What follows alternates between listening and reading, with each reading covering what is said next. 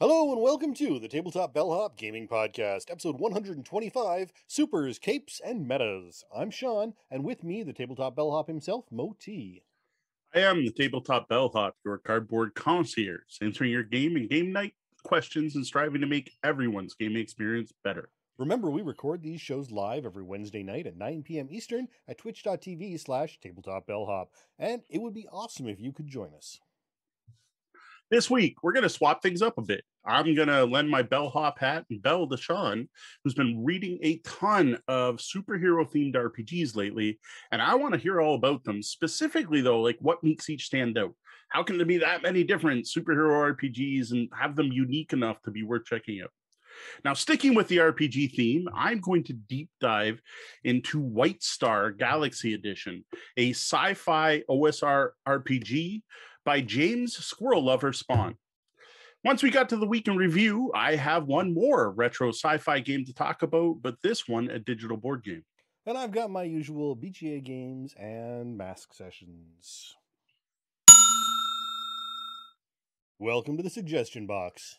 Here we highlight some of our interactions with you fine folk, both positive and negative. It was a slow week for feedback, I think mainly due to the fact that not many people attended the Gen Con Spring Showcase, so didn't really have anything to add to last week's topic. We did get a comment on our Crew, the Search for Planet 9 review, though. Luke Shiraz writes, "My son just got this for his birthday. We played the first two missions, but I can see how this will be a challenge. We need to figure out exactly what can and cannot be said, and we can't talk about our cards, but can we discuss strategy?" Well, thanks for the comment, Luke. We mentioned this a bit in the review, even more so when we offered it up on our list of great cooperative games to play with kids. It's not easy. This game, the Crew, is definitely not a walk in the park, even for people who are experienced with trick taking. Like everyone I played it with grew up in the Midwest, where we grew up playing euchre and hearts and spades. Now, to add to that difficulty of just trying to get the right person to take the right trick, there is the communication rules, and they are harsh. Like pretty much there's no table talk. You cannot ever at any point talk about the cards you have. In addition, if you know something only because you know your own cards, you're not allowed to talk about that either. Things like card counting and knowing you're the only one with a certain suit, or knowing you have the last trump card, you can't communicate that. This starts with the moment the cards are dealt. This is why Deanna noted this isn't a great date night game when we were talking about playing with two players, because sitting in silence is probably not how you want to spend time with your partner. Now, there is a way to actually communicate, and that's using the communication tokens. But even with that, you don't just talk. You can't talk. You take a card from your hand, put it in front of you, and put a token on it.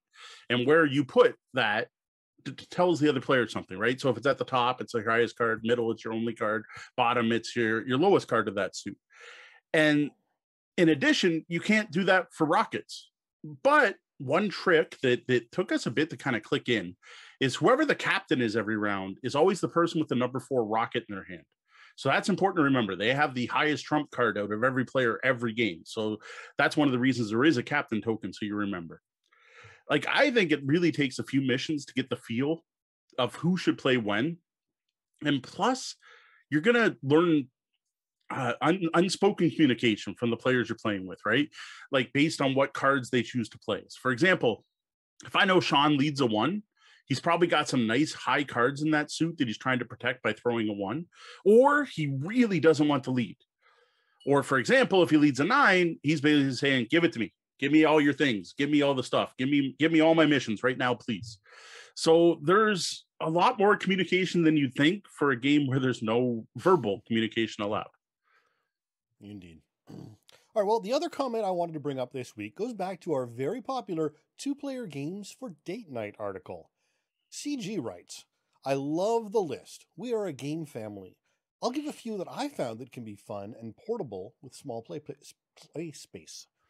Catan Dice is one. Another is Bananagrams Duo, 2-player specific and much faster and smaller play area than the original, but just as fun. Jabuka is a new one that we have just started playing, but has some really great twists on your standard word games. And the last one is called One Up. It is another word tile game, but loads of fun." I gotta say, I am impressed by this list from CG because I don't know, we've been doing the show for 2.5 years now at this point, and I have not played a single game on that list. And it's not often I can claim that. Like usually at least one of the games people mention, I've at least tried. Um, while I haven't played Catan Dice, what I have played is the Catan card game that's designed for 2 players, and it was pretty solid. Now, I played the old printing of it when it was still called Settlers of Catan, and it used tiles instead of cards, but that was one. Even better, though, and something I actually had on that list and took off because it's long out of print, was a game called Starship Catan. No, not Starfarers of Catan, which has been recently reprinted with the second edition. Starship Catan. This is a 2-player only game about exploring space and upgrading your ship. And if you can find a copy, I strongly suggest checking that out as a 2-player game. But don't pay ridiculous prices for it. Hopefully, someone will reprint it at some point. Now, Bananagrams, CG mentioned Bananagrams Duel. I have the original, and as I talked about in our Letter Jam review last week, I'm just not a big fan of playing letter games, especially with my wife. Nothing against my wife, but she's just better with words and spelling than I am and wins all the time, so it's not fun. And I'm not sure. I don't know Duel, so I don't know if Duel would fix that in any way, but my guess is it's still going to be about spelling things with the letters you have as quick as possible, and that's just not for me. As for the other ones, I got nothing to add, except for the fact we'll toss links to all of these and the original article in the show notes. And talking about prices of Catan things, 2005 3D edition of Catan is currently on eBay for $1,000. I think that might have been MSRP. Oh, wow. I honestly think so. It comes in a wooden chest. Oh, geez.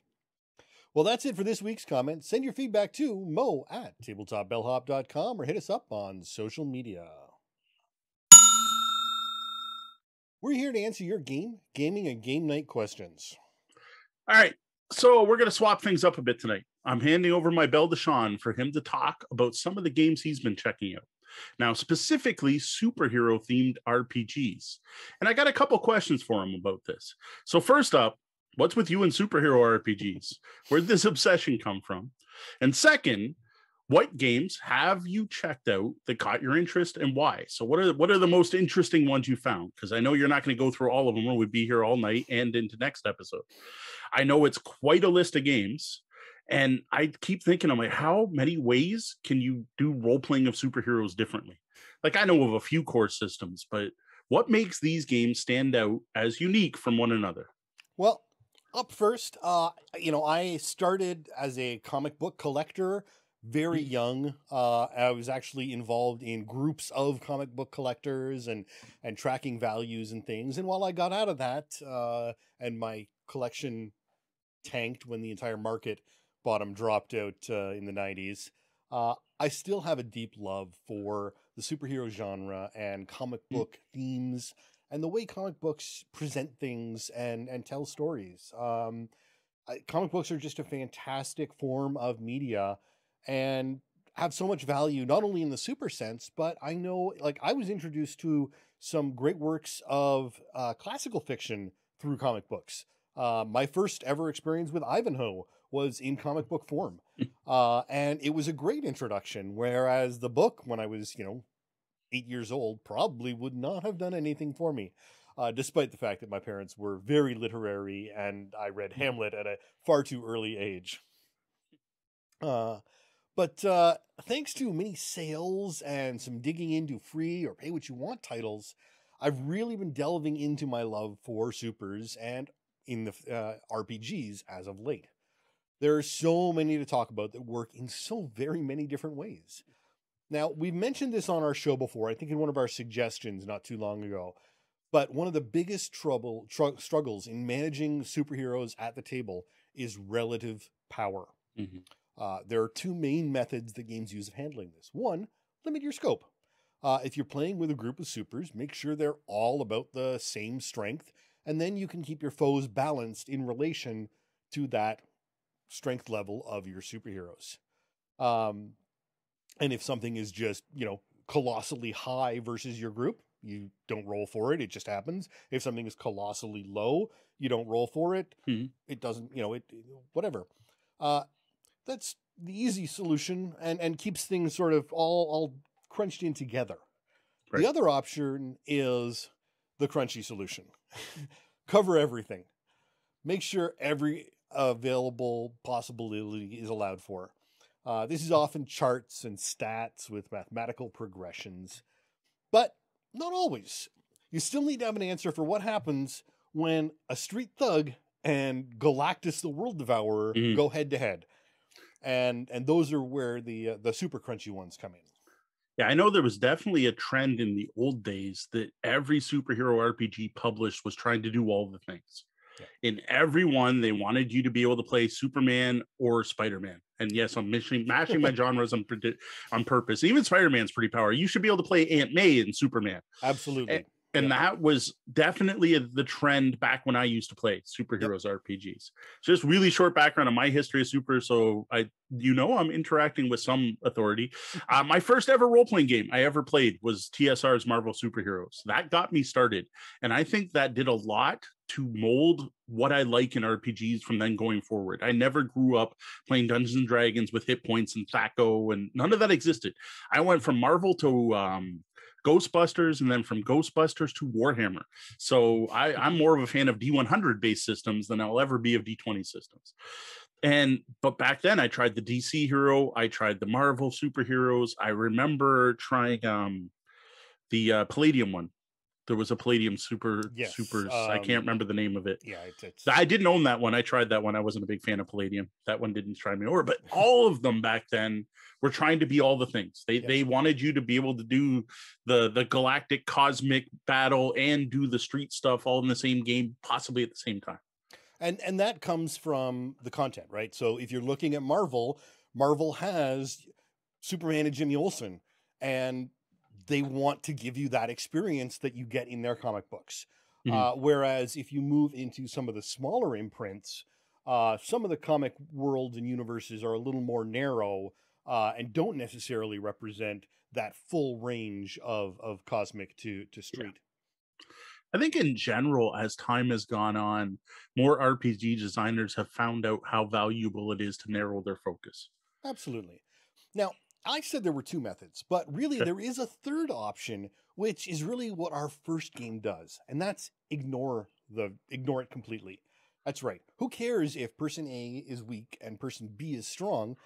It all comes out in the narrative, and the mechanics are just a matter of hit or miss and everything else is done in the narratives. Yeah, I'm looking forward to this. It's always fascinating to see how different role-playing games handle the same genre, whether that's fantasy, sci-fi, mystery, investigation. I am really looking forward to that. Each game does something different, sometimes a little different, and sometimes in completely new ways. I am looking to hear about the variety of supers RPG mechanics out there. All right, well, first up, it's one we've mentioned many times, of course, and that is Masks: A New Generation from Magpie Games. It is a powered by the apocalypse game that is really sort of the top of the heat in narrative superhero gaming these days. It's a very flexible system with a huge range of character design potential included in going by playbooks, which are their set of tools to build a character. Everyone gets dropped into one playbook or another and moves on from there. But it's not without its problems for some people. It is a system that is specifically designed to play as young heroes where adults are important to you. Adults have influence over you as automatic, and emotions are the wild and shifting aspect of what's going on.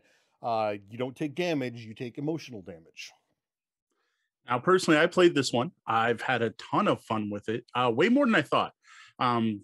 I didn't think I'd enjoy teen drama in my RPGs, but I did love Young Justice, which is the DC Comics cartoon that was a big inspiration for this game. And the game I played, I had an amazing DM or whatever the DM's called in that system, Master of Ceremonies, whatever they use, and Phil Vecchione, and a table of who's, right? The Mr. Mark fans like the Weregator, Schmitty, Senda, all at the same table. And I had a great time playing Mass. And here I was like, we went to prom. Like, Like, I'll admit, I went to 2 proms in real life, but I kind of did it because that's what you were expected to do, not because I really wanted to go to prom. So that was interesting. Yeah, and Mask is really all about the setting and the world you're immersed in. So the GM makes a massive difference in setting the tone, Hmm. especially for one-offs. Magpie actually offers paid sessions with professional GMs that work with Magpie to build sessions at $12 a session for several of their games, It's Masks included. I've actually been really tempted to jump in on a session and get a feel for how a pro, but mhm. a pro is running the game, just as a way to help build up my skill base for running the game. And to be honest, $12 for an Oh, RPG session, yeah, that's nothing. that's nothing. Yeah, And I would say they're definitely pros. They're getting paid for it. yeah. Now, one of the things I want to do before we go forward, you mentioned this was a powered by the apocalypse game. And I know what that means. And I think most people listening know, but there may be some listeners or viewers that have no idea what powered by the apocalypse means. So, Masks is one of a number new modern role playing games that are based on the mechanics of a specific game called Apocalypse World, which was designed by Vincent Mackay Baker. When the Bakers released Apocalypse World, it took the indie RPG world by storm, for good or bad. And along with it, they released the Apocalypse Engine to the public for other creatives to use and modify as they like, as long as you let the original designers know and got their permission to use the license. Now, there's no money, you didn't have to pay them to use it, but basically they wanted the ability to veto games, especially if someone wanted to take their system and put out some problematic content, they could say, no, we don't support this game. I So what happened is a ton of these games came out, Mass being one of them, and games created using the Apocalypse engine are generally called powered by the Apocalypse or PBTA games. You will hear about other PBTA games tonight. And that was Masks, a new generation from Magpie Games. Now, next up from Green Ronin is what might be the complete opposite experience in Mutants and Masterminds. This is sort of the king of the hill for a more classic style Super RPG, and it's not afraid to show it. Frankly, most people, myself included, are stymied before they manage to get through character creation. It is crunchy, very crunchy. It's all about power levels and spending points, and points spent on these stats affect points that are calculated in these stats, combined with points that are also spent on those stats. And you've got very different attack and defense stats. And that's all before you even get into spending points on skills and powers. Um, it just defining your basic stats and trying to squeeze yourself into a power level, which is how they describe their games. While they do cover everything from Galactus to Jimmy Olsen, they do recommend that teams work within a certain power range, mostly Mhm. because you want your team to work well together, and you don't want the one guy going out and doing everything while everyone else stands back and has a smoke watch and Superman clean up the bad guys. But as a result, it gets very crunchy. Now, I'm repeatedly told by fans of the system that once you make it through character creation, it's pretty smooth. But I have doubts. Realistically, I think with the struggle I've had just uh, trying to barrel through reading it on my own, I need to sit down at a table with a knowledgeable GM running for me, or watch enough APs, even though I own the player's guide and the GM's guide and have been reading them.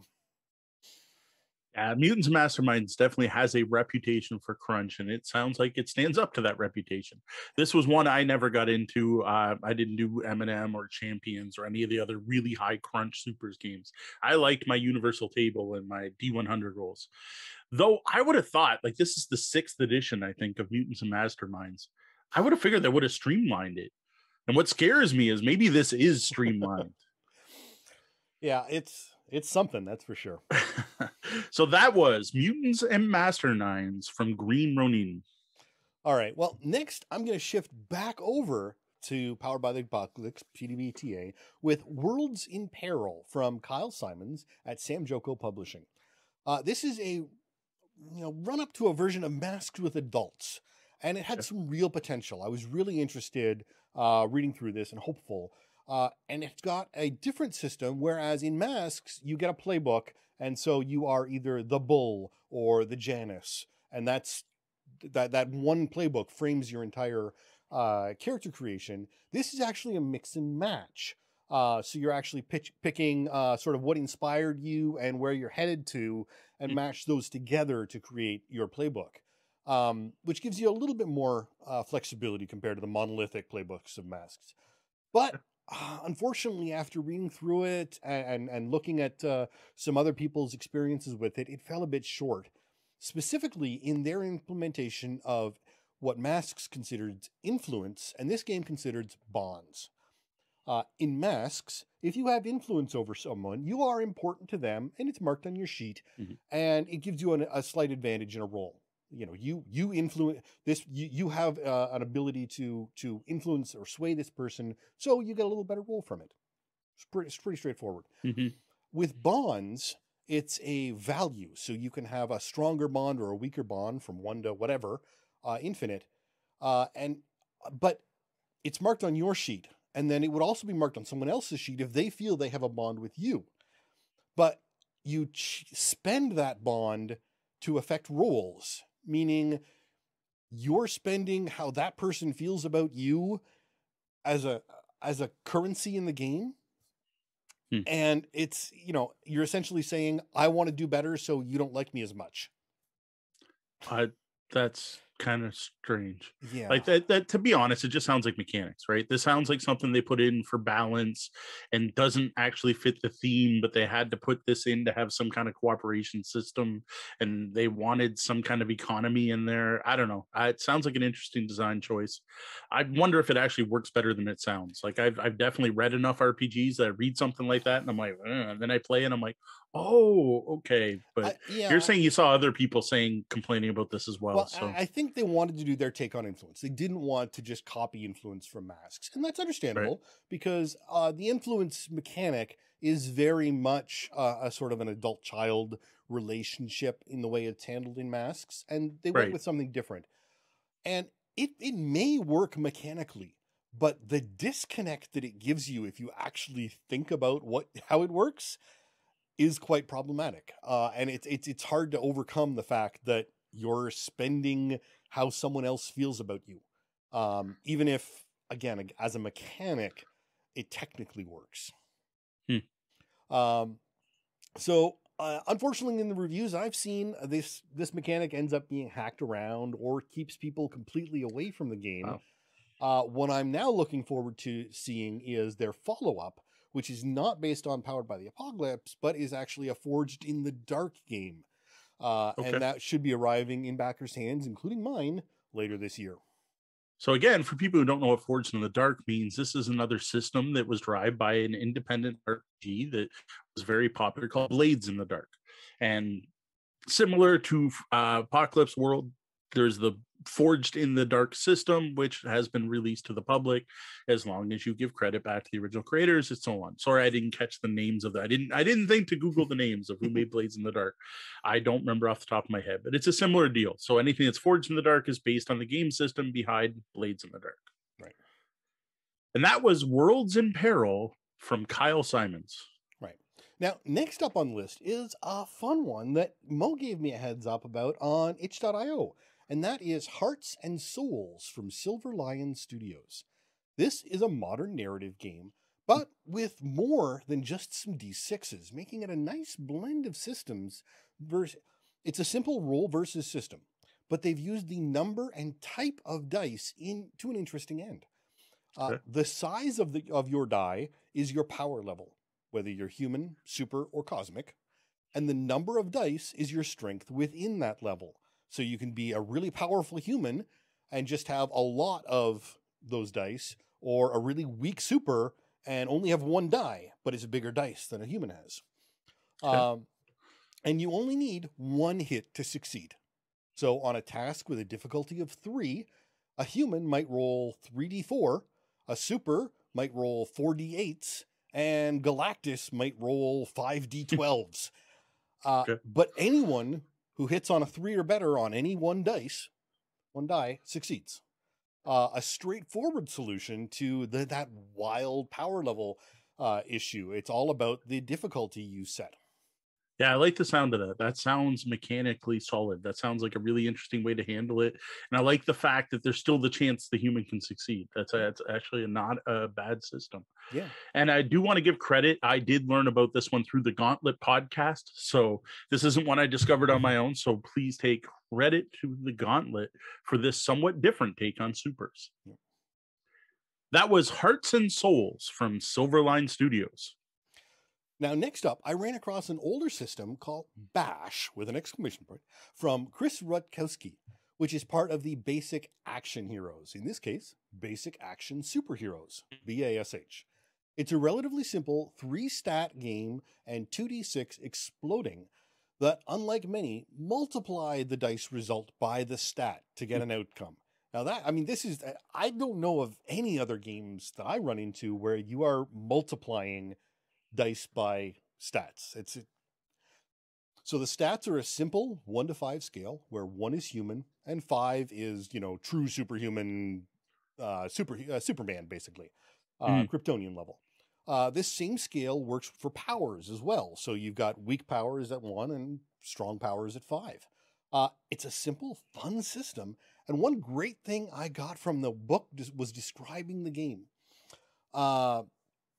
While I may never play this system, I really enjoy the concepts, and I've grabbed some of their other materials related to the game for inspiration and inclusion in my own games, as they publish a magazine and other supplements. Okay, cool. Yeah, that one sounds solid too. Again, multiplying. The only thing I can think of is DC Superheroes. The original used exponents. Right. And you would multiply the previous level by your level, and you were always twice as good as the one under. But like even that's different. Yeah, it's not the same as multiplying your stat modifier based on your ability or whatever, your skill. Yeah, and I mean, like, and 2d6 exploding. Yeah, multiplied by, you can get some really high numbers there. So I would think so. It's really possible to get some massive numbers, and weak people can really succeed because of that exploding. Just this week on Twitter, actually, a discussion came up about supers, and a few people were saying, a real super game has to have exploding dice because it does allow that possibility of anyone being able to succeed based on, the luck of the roll, basically. So these exploding dice, are they versus a difficulty number? Is it like DM sets a difficulty and you're trying to beat it? Yeah, it's all difficulty. Okay. Sounds cool. This definitely looks interesting. Mm-hmm. That was Bash, BASH, from Chris Rutkowski. Right. And now we're going to move on to another old game, but not only old game, but old school style, literally with the official D20 system called Silver Age Sentinels, the ultimate D20 superhero RPG from Guardians of Order, Inc. Now, this is D20 open license from WotC as applied to supers. Now, this one caught my eye because I'm a huge fan of the Silver Age. I like my heroes to be heroic, not dark and brooding. Now, among other things in this sizable 300-plus page rulebook, there is a fantastic overview of both comic book history, but also superhero RPG history, cool. Which I may or may not be using as a checklist at some point. Now, this is only up until it was published, and the game's a little older. I believe it's a 2003 copyright on this one. But still, there's been quite a few games up to that point. Mm-hmm. Now, as one might expect, this runs much like most D20 games. The sheer size of the rulebook is so that you have options available to cover the various rules and needs in order to play out, in the D20 style. But it doesn't really add to the crunch at all if you don't want it to. Okay. The designers have even added a simple 1-page summary on page 1 of the GM section that cuts through everything in the previous 168 pages and distills the game down into a list of, you need to pay attention to this, this, this, and this, and if you want to, ignore this, this, this, and this. For when you're just looking for a fast and loose supers RPG. And I thought that was a fantastic add-in for the game. Yeah. Now, one thing I note, however, in my overview of the book, this is not a modern narrative RPG written with care and concern. And I feel pretty confident in saying that in 2002, when this was written, they didn't hire sensitivity consultants. Now, the Silver Age was far from perfect, and many of the tropes and stereotypes from that age are understood now to simply not be okay. But acknowledging them is one thing, including them in your settings and system is another. Ooh. And while I think this system, as a mechanical way of playing, has some real strengths, you can't really ignore some of the problems that pop up throughout the book in story and setting. Fair. I gotta admit, as soon as I heard D20 Supers, I was like, "Oh, why? Why does everyone have to cram every genre and setting into D&D? Like D&D does its own thing and does it well for what it is. But that doesn't mean you should use the system for every single game out there." You're welcome, Jeff. I own a D20 version of Judge Dredd, a D20 version of Star Wars, even a Babylon 5 D20 system, and none of them really do the setting justice. Now, I'll admit, I was convinced the Star Wars was pretty good until I saw some more modern Star Wars games, and then tried the oldest Star Wars game and found both to be better. Now, the one thing I didn't see in my D20 games was any of this problematic content, though I'm sure Judge Dredd does have some in there based on the theme of that setting. But I don't know. It always feels like the designers are fighting to get the system to work for them in this case. And I'm going to mention this again later in our review section. Actually, this kind of comes up, and it just, the D20, why everyone's obsessed with the D20 system. Now, I don't get it. The one thing I will say is the concept of magic and superpowers do actually overlap and overlay into a reasonable method. So there is in some ways in superheroes a little bit more opportunity to use this system. But again, as we're showing in this episode, there are a lot of systems out there. And unless you're a diehard D20 fan, this one might not be. Yeah. And you know what? To each their own. If you enjoy playing D20, feel free. I personally find it, I don't know. Like I said, it feels forced whenever they take these extra settings and turn them into the D&D system. Yep. But if you enjoy it, if you love Silver Age Sentinels, do your own thing. This is my opinion. You're welcome to your own. Yep. That was Silver Age Sentinels, the ultimate D20 superhero RPG from Guardians of Order, which also implies there are other D20 superhero RPGs. Now, next up is one that I should have known better about. David Oakham, who is a fantastic artist and paper miniature designer. Well, he came out with Save the Day, a superhero role-playing game. And I've got that just right up behind me there. But as one might expect, if, unlike me, they thought about who the designer was, it is very much a tabletop mini game with area of effect cones and charts galore. Now, frankly, I don't like minis in my RPGs. This is me. It's just not my thing, even in a world without pandemics. But what I will say is, even if you don't like this style of game, the art that he puts forth in this book is a true delight. A fun silver and golden age feel style characters with the thick line style he's got that are made for cutting out in all of his style. And so even if I will probably never ever play this game, I'm not at all sad that I have it in the hardcover and can flip through and just enjoy what it is for a work of art. So it is full RPG, or is it just like a skirmish game? No, it's RPG but heavily on the heavily leading to the tactical combat system. Fair enough. I am a personal fan of David Oakham, fellow Canadian. I've been following his work since the G Plus days and saw him evolve to that. Like you say, he's got this very thick black line on the outside for cutting out his paper miniatures, because that's his main thing. His bread and butter are paper miniatures, and he was one of the first people to do them, like before you could get standees from Pathfinder even. So yeah, big fan of David Oakham's work, but I'm not surprised. It's all about minis and presentation with David. If you ever see shots of his home games, it's beautiful terrain with all his paper minis on it. I am impressed by his work, but I definitely am not surprised to hear that he wrote a superhero miniature game with role-playing elements. Yep. And that was Save the Day by David Oakham. Now, next, we're going to take a look at an interesting take on a super game. This is from Ree Anselmo, created for Beyond the Super Jam on itch.io. Now, this takes the standard Supers game and twists it into a reality TV show where the GM, the host, is working with a new team of supers who have camera drones following them 24/7. And even more strangely for an RPG, there is a winner. Oh, That's right. Whoever has the highest popularity at the end of the season gets a contract, action figure, and millions of dollars. nice. In game, the player just gets dirty looks from everyone else.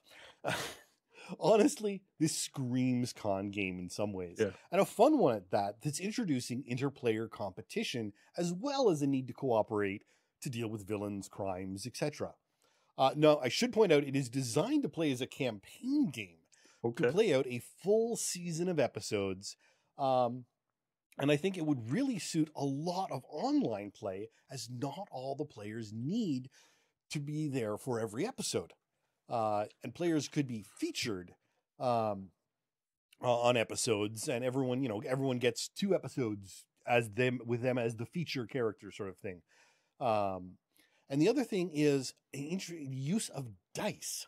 So the DM is always rolling for your opposition with a dice pool built up of a variety of different dice based on the threats present in each encounter. It's a little tricky to grasp at first as you're reading through it, but for the right group, I think this game really has some amazing potential. That DM, or what was it called? The host rule for the pool of dice, the pool of threats, really reminds me of Marvel Heroic Role Playing, where I actually went out and bought a set of red dice in all the different sizes, so my pool was always red so people could see it. Yeah. One thing I thought of here when you said that about playing online, because it's a TV show, is there an audience? And does that impact it? Well, the audience really only exists in the popularity sort of score you get. Because all I'm thinking is stream that on Twitch where you have an audience. And I'm just thinking you could definitely tie something in there. Oh, absolutely. I'm sure you could, with voting and bits or whatever, Yeah, exactly. You could absolutely, with very little hacking, turn this into a stream. Oh, that sounds fantastic. Actually, the game in general sounds really cool. I actually used to run an older game system called Dream Park based on the novels, but I threw out the novels and the whole you're playing a character. But I kept the whole you're playing a character who's playing a character, and you were playing a character on an ongoing TV series / game show. Now, we didn't have winners, but we did have things like audience interactions. So the players would do something and I would tell them what the feedback was at the time. There was no internet at the time I was running that. Well, there probably was an internet, but not like we have now. But I would there was a live studio audience. So I'd start clapping when they'd be doing something, or I'd start hooting or whatever. And I loved running that game, and the players loved it. And it's cool to see that being done by someone else. So I'm not the only one that came up with this, but they're doing it with supers, which is really cool, where we did literally anything because it was Dream Park. So players could make whatever they wanted and they could change it up between shows. So you get the same actor playing a different character every time, which fit the season well. But seeing that applied to superheroes sounds really neat. Absolutely. And I think, you know what, now that you've got me thinking about it, this would actually be a fantastic way where if you had a host, you could also have narrators. So you actually get, I would actually love to go to a meta level. So you've got basically a stream doing the RPG that is streamed to another stream where you've got 2 people talking about what's going on. And commentary, doing commentary and narrating over and over the whole game as it's played. And that would be the stream you'd send people to watch. Or they could choose. or they could choose, obviously. Right. And just sort of, have that, call it, because those people could be calling out to the audience while the players and the narrator didn't directly address the audience at all. They knew they were there, but didn't, they were busy fighting crime or whatever was going on. Yeah, there's definite potential there. Yeah. And that was Beyond the Super Jam from Ree and Selmo. Now, I think I'm going to wrap up with one of the most different super RPGs in my collection, and that is Spectaculars from Scratchpad Publishing, and that's the big box right there up over my shoulder. Okay. This is a card and dice system that caught my eye immediately when I saw someone mentioning it on Twitter. They were actually mentioning that it was hard to get because at the time during the pandemic, the publishers were shifting warehouses. And they'd been asking about it, and I looked into it, and within a day I ordered it myself. So in addition to dice and cards, they use tear-off pads like you'd use for scoring in many board games. But these are both for your character sheet, Okay. And that's character sheet in quotes, and for what they call series or the published scenarios in adventures, sort of. So the game almost feels like a deck builder with how much stuff you get in it. You got 290 cards, 22 dice, 60 tokens, and game trays. That's trays with a Z, plastic Well, the board game branded trays. game trays. Game Wow. trays for each player. Now, another board game like aspect of this is every time you sit down, you can swap around players, characters, or even who the GM is, which they call narrator, as there is no hidden information. So I think my favorite line from the 60-page included rulebook, which is the full size of the box. It's not like a little rulebook. No, this is 60 pages of double column, full-size book, is it is a good idea to have at least one player read the rulebook. Which indicates that you actually don't have to read the rules to get yourself up and running. Interesting. With all this physicality and board game like elements, I wonder how this RPG is being received. Because I remember back when Warhammer Fantasy Roleplay went in a similar direction with cardboard counters, funky dice, card-based actions, progress trackers, and a box you kept your character in, and it had tear-off character sheets. Like that was literally a thing.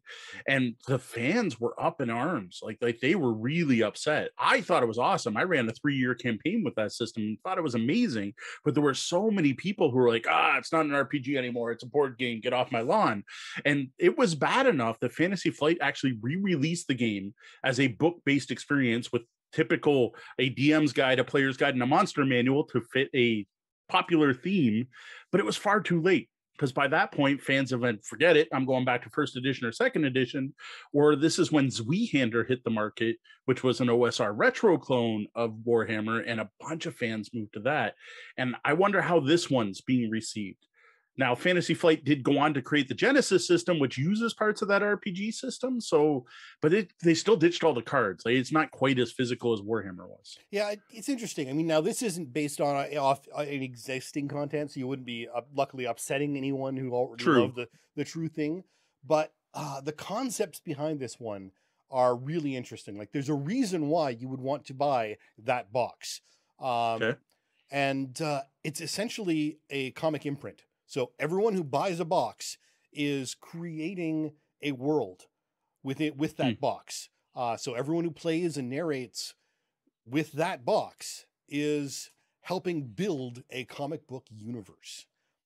So all right. In addition to the rule book, there's a setting book. And this is where before and during play, you build the world as a group through questions and prompts, narratively defining everything along the way. And if you want to run 3 teams through the same series, you can, and each team will impact the other teams through that collaborative world building. So once a question is asked and answered, it's there, it's set in stone, that is part of the world. So now it sounds like Gloomhaven or a legacy board game. No, absolutely. And in many ways it is. And instead of a dungeon crawling world, it is your super universe, your comic book imprint. Well, I got to say, that doesn't sound like something Deanna like, though. She is really not a fan of the shared world creation. And it sounds like that's a big part of this game. That's almost the main part of this game, is making the world. Very much. And on top of that, there's this fantastic character creation system. So while you have a character sheet and on a tear-off pad, that only records things like your name, some advancements, and a few of the narrative aspects of that character. Everything else is done by cards, randomly drawn and assembled in this game tray to lay into a specific layout to get everything there in front of you. Now, there are optional rules if you don't want to make a random character, but they do specify that will take time because, again, you're basing this off of 290 cards. So if your players are going to go shuffling through cards to find the right power, do that on a different day. Don't try and do that when you're sitting down. If you want to sit down and play, though, shuffle your deck, deal out your powers, deal out your archetypes, deal out things, and you're good to go. Now, do you do that every session? Like, do your powers change? You can. You can do it every session. You can keep characters through. They even actually have if a player from Group A is coming in and playing with Group B, and those 2 characters share the same power, there's only one card, but there are some generic powers, sort of, that Okay. so the players have Proxies. to agree. Well, you can use proxies, or the players can agree that, well, in this game I'm going to be powered down a little bit, and I'm going to use this Okay. instead of, and only one person uses the card. So that's interesting, and it's all just laid out really in a really interesting manner in the game tray. I'll have to do some pictures for the blog post, I guess, to show off these game trays. And then finally, the publishers have printable copies of everything should you run out of any pages, and a digital creator pack with art included, so that you can build your own series if you've managed to completely exhaust the 4 series that come in the box. Now, is there any expansions for this, or is it too new for that? It's still pretty new, and well, COVID. So myself and probably many other people really haven't had a chance to get this in front of people yet.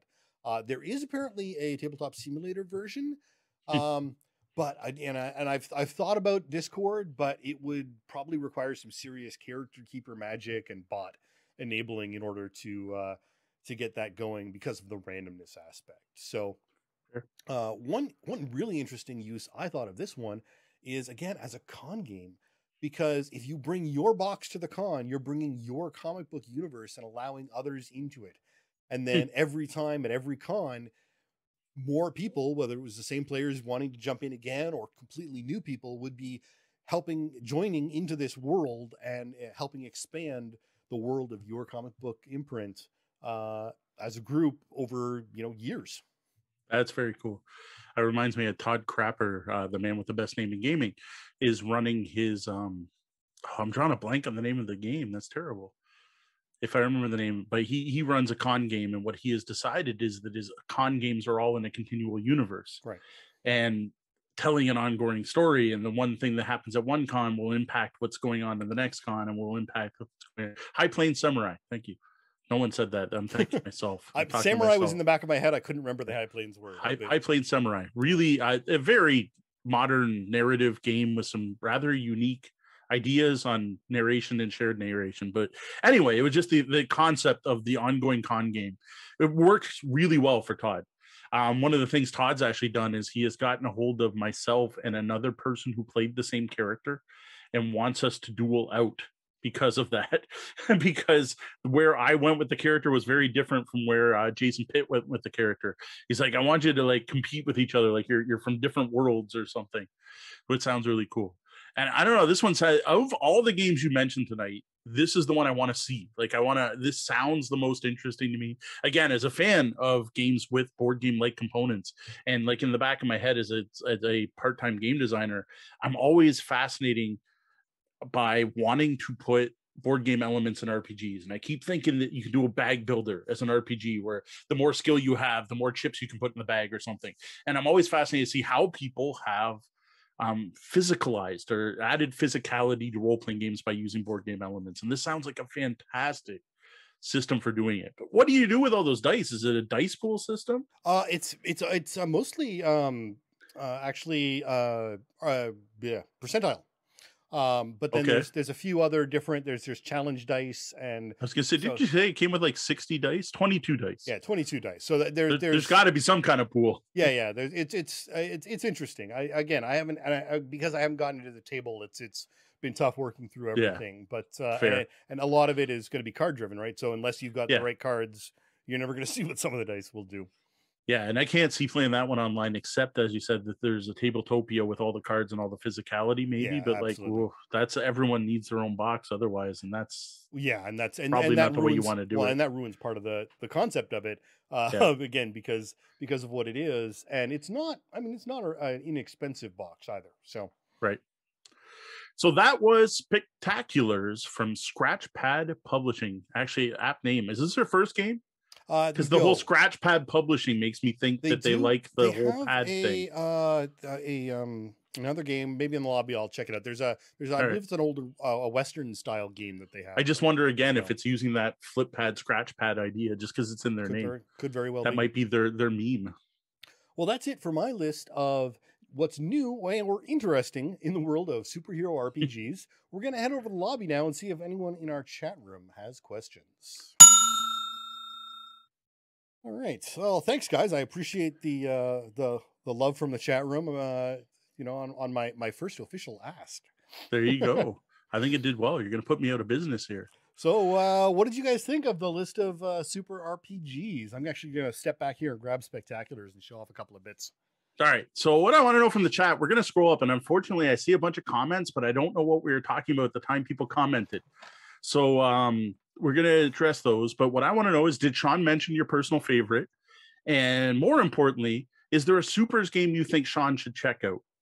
Now, personally, the big ones I see missing here are the big games, like the big well-known games. And my favorite superhero game of all time now is Marvel Heroic Role-Playing from Margaret Weis Productions, when they, for a very limited time, had the Marvel license and lost it because Disney decided they were going to start doing some movies or something, so they needed all the Marvel licenses back. And well, you all know how well that turned out for them. So the RPG died. That was my favorite system that had a very unique twist of you rolled a dice pool that you built based on your powers. And then when you rolled, you chose 2 of the dice, which was really neat. So you got to choose your amount of effect and your effort. And all that mattered for the effect, so how big the bang was the size of the die. Whereas the effect was based on how high you rolled. So like your D20 might have gave you the highest number, but you really, there were no D20s. Your D12 might have gave you the highest number, but you probably want to use that D12 for effect. So you may end up having to use your DA. It was a neat system. So that's one I think Sean should check out. Another one that I actually gave to Sean to check out is a fate-based game called Base Raiders, which is someone actually trying to mash supers with D&D, but throwing out the mechanics.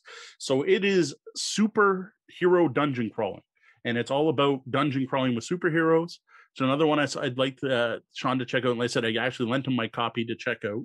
And the other one is Sentinel Comics, but like I've got my sealed copy here, so I can't say much about that. But I have played that at cons under the awesome Eric Paquette. And it's like a simplified version of that Marvel Heroic system based on the Sentinels of the Multiverse universe, which is now big enough that it's like it doesn't rival Marvel or DC, but like there's enough so you can buy Sentinel Comics and there's a storyline. Yeah. Oh, we have Eric. Oh, wow. We have Eric in the chat room. Yay, wow, I had no clue Eric was in the chat room. That's excellent. Awesome. Major Kill is mentioning Mutants Masterminds, Marvel Phase Rip, masks, and icons. And I actually just downloaded my copy of Phase Rip, the open free version. Just the other day. So that is one. I mean, it's not like I don't know about it, but I'm interested in seeing what these new open, serial numbers scraped off, no longer Marvel versions are doing. They are crunchy. Building out your phase rip stats with, anything from 6 to 160 based on your power level, basically. Yeah, I love. Did you ever play Marvel back when I was never playing? played Marvel with you. I think we reconnected after my Marvel days. Yep. So I'm going to scroll back through the chat here, see what we got. There's our starting. Well, Mountain Papa is asking about Teen Titans, and yes, Teen Titans is absolutely one of the masks inspirations. Teen Titans and Young Justice are sort of the two key. Yeah, I always forget Deanna was a big Teen Titans fan. I did not. I was kind of like Sean, doesn't do Shadowrun games with elves. He likes his Cyberpunk Pure. For many years, I was a Marvel only fan. I was not a DC fan. Deanna, on the other hand, was a huge DC fan. So she was the one that was into that. Ryan asked about Overpower. Was that trying to remember? I think that was the Palladium. About the See, I think name. Champions is the Palladium. Is the Palladium name, yeah. And I am not a fan of Palladium, so I will probably politely not even take a look at that. Not to look at those. No, we didn't discuss Todd's game. I don't know if I'm aware of Pandora Superhero RPG. I'll have to look into that. That is currently on Kickstarter. Okay. That is Todd. We did bring up Todd Crapper, and I talked a bit about one of his games, but I did not mention that one. Yeah, Todd currently has Pandora up on Kickstarter right now. Oh, I'll have to take a look at that. So Brian made a comment about Mass being not only a very good Supers game, but it's a better Powered by the Apocalypse games than any others he's played. So it's his favorite PBTA game thus far.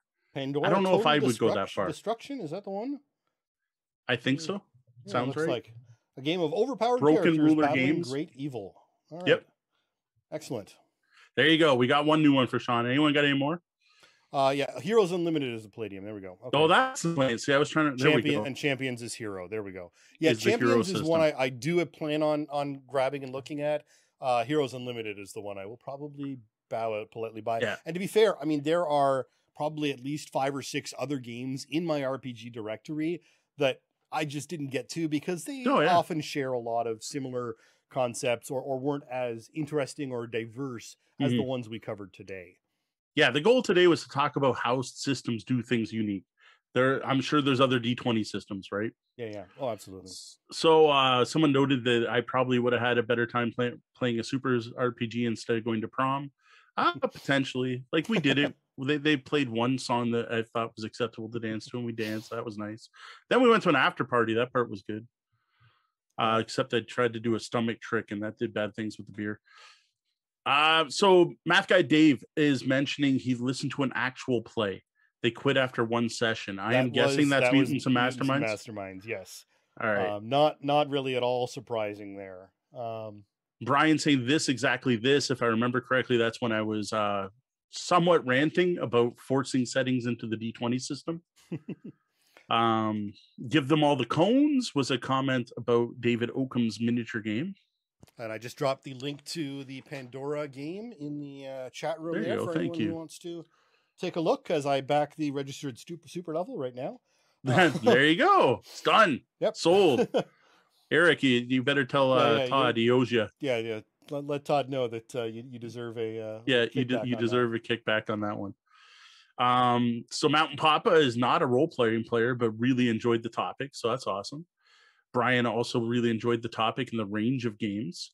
Math Guy Dave was most interested in Spectaculars. Yeah, and Spectaculars is really an interesting system. Again, because of the flexibility of it and that shared universe you're building. It's as well as, I mean, I bought it because of the cards. At the time, I'm like, oh, supers and cards, I'm in. But then once I got into seeing the way the narrative is built and the fact that you're recording the narrative in their own books, in their setting book,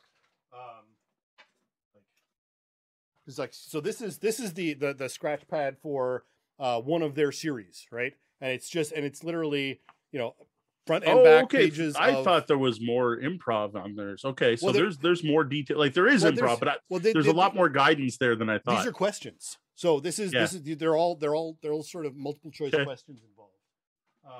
Cool.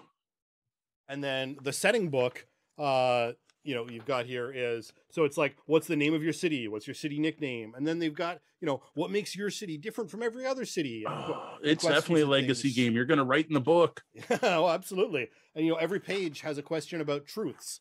So seems cool. As well as filling in all the questions, you get to enter truths about your city that are going to be a fact for evermore in the world.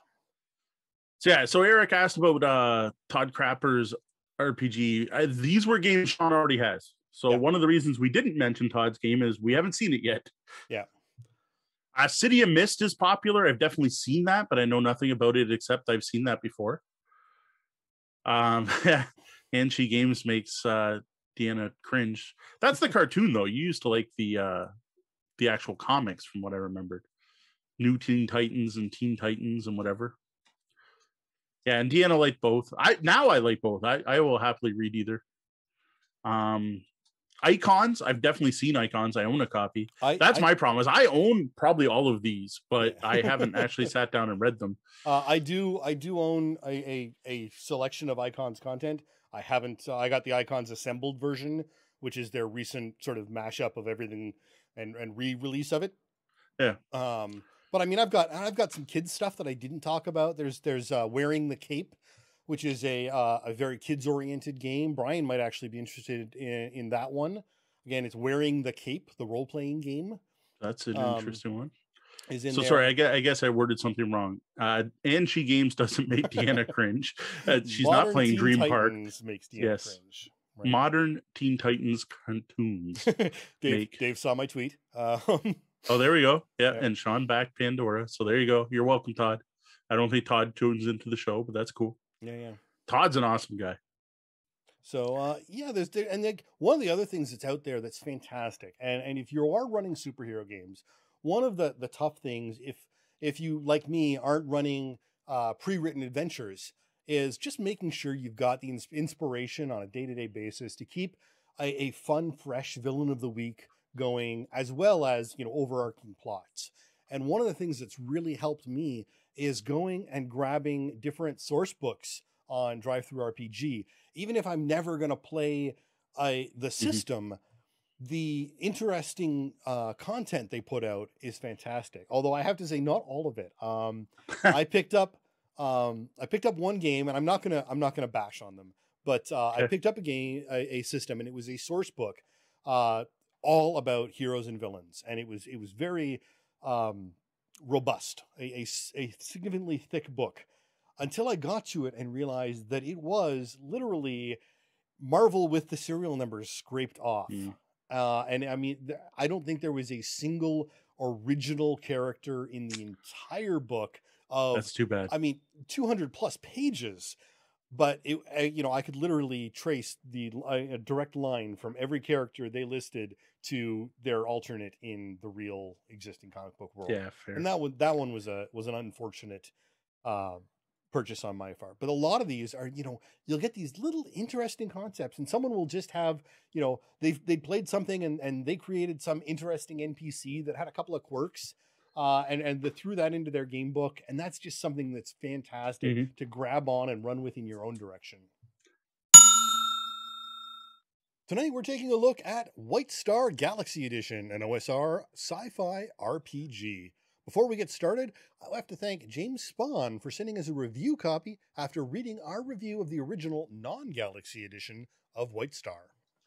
So White Star, the full name being White Star White Box Science Fiction Role-Playing, was designed, written, and published by James Spahn under his company Barrel Rider Games back in 2015. The Galaxy Edition, original Galaxy Edition, we're reviewing tonight, came out a couple years later, was also published by Barrel Rider. That was in 2017.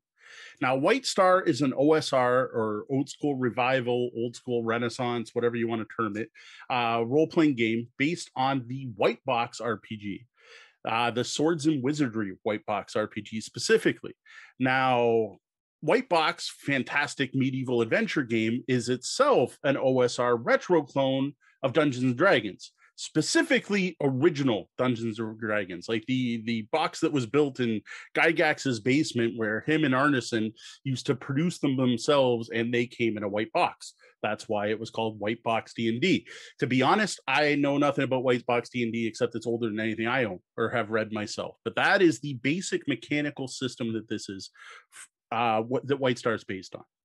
Now, the goal of White Star was to create a rules-light, rulings over rules, generic sci-fi RPG that could be used to create many of the popular sci-fi genres, tropes, and licenses, to be able to play those with a rules-light system. All the contents of the book are completely compatible with the original White Star and everything published for it, as well as everything published for White Box. And you can even steal monsters and adventures from one and the other. And technically, I'm pretty sure this is compatible with OD&D as well. I think by stealing, they mean sharing. Creative collaboration, even. Yes, I shouldn't be saying you don't steal it. The White Box doesn't lose anything if you steal it and put it in White Star, or the other way around. Now, physically, White Star Galaxy Edition is a digest-sized hardcover book that's very well made and bound. This doesn't seem like the kind of book that's going to fall apart or anything. Like, it's not one of those ones that's going to sit on my shelf and the binding is going to go, if it goes, if ever. It's 332 pages long, a little bit more with some blank space at the end or whatever. It includes things like the credits and the character sheets, though. This book features an excellent and detailed table of contents, but sadly no index. To me, that's a big omission. It makes the book rather hard to reference at the table, which I also found even while doing this review, when I decided to look up the name of a couple things, having to find it in the book was not easy. So indeed, though I've had some books recently where the index they did add made me wish they hadn't bothered, as you would use it and waste time before remembering it was garbage.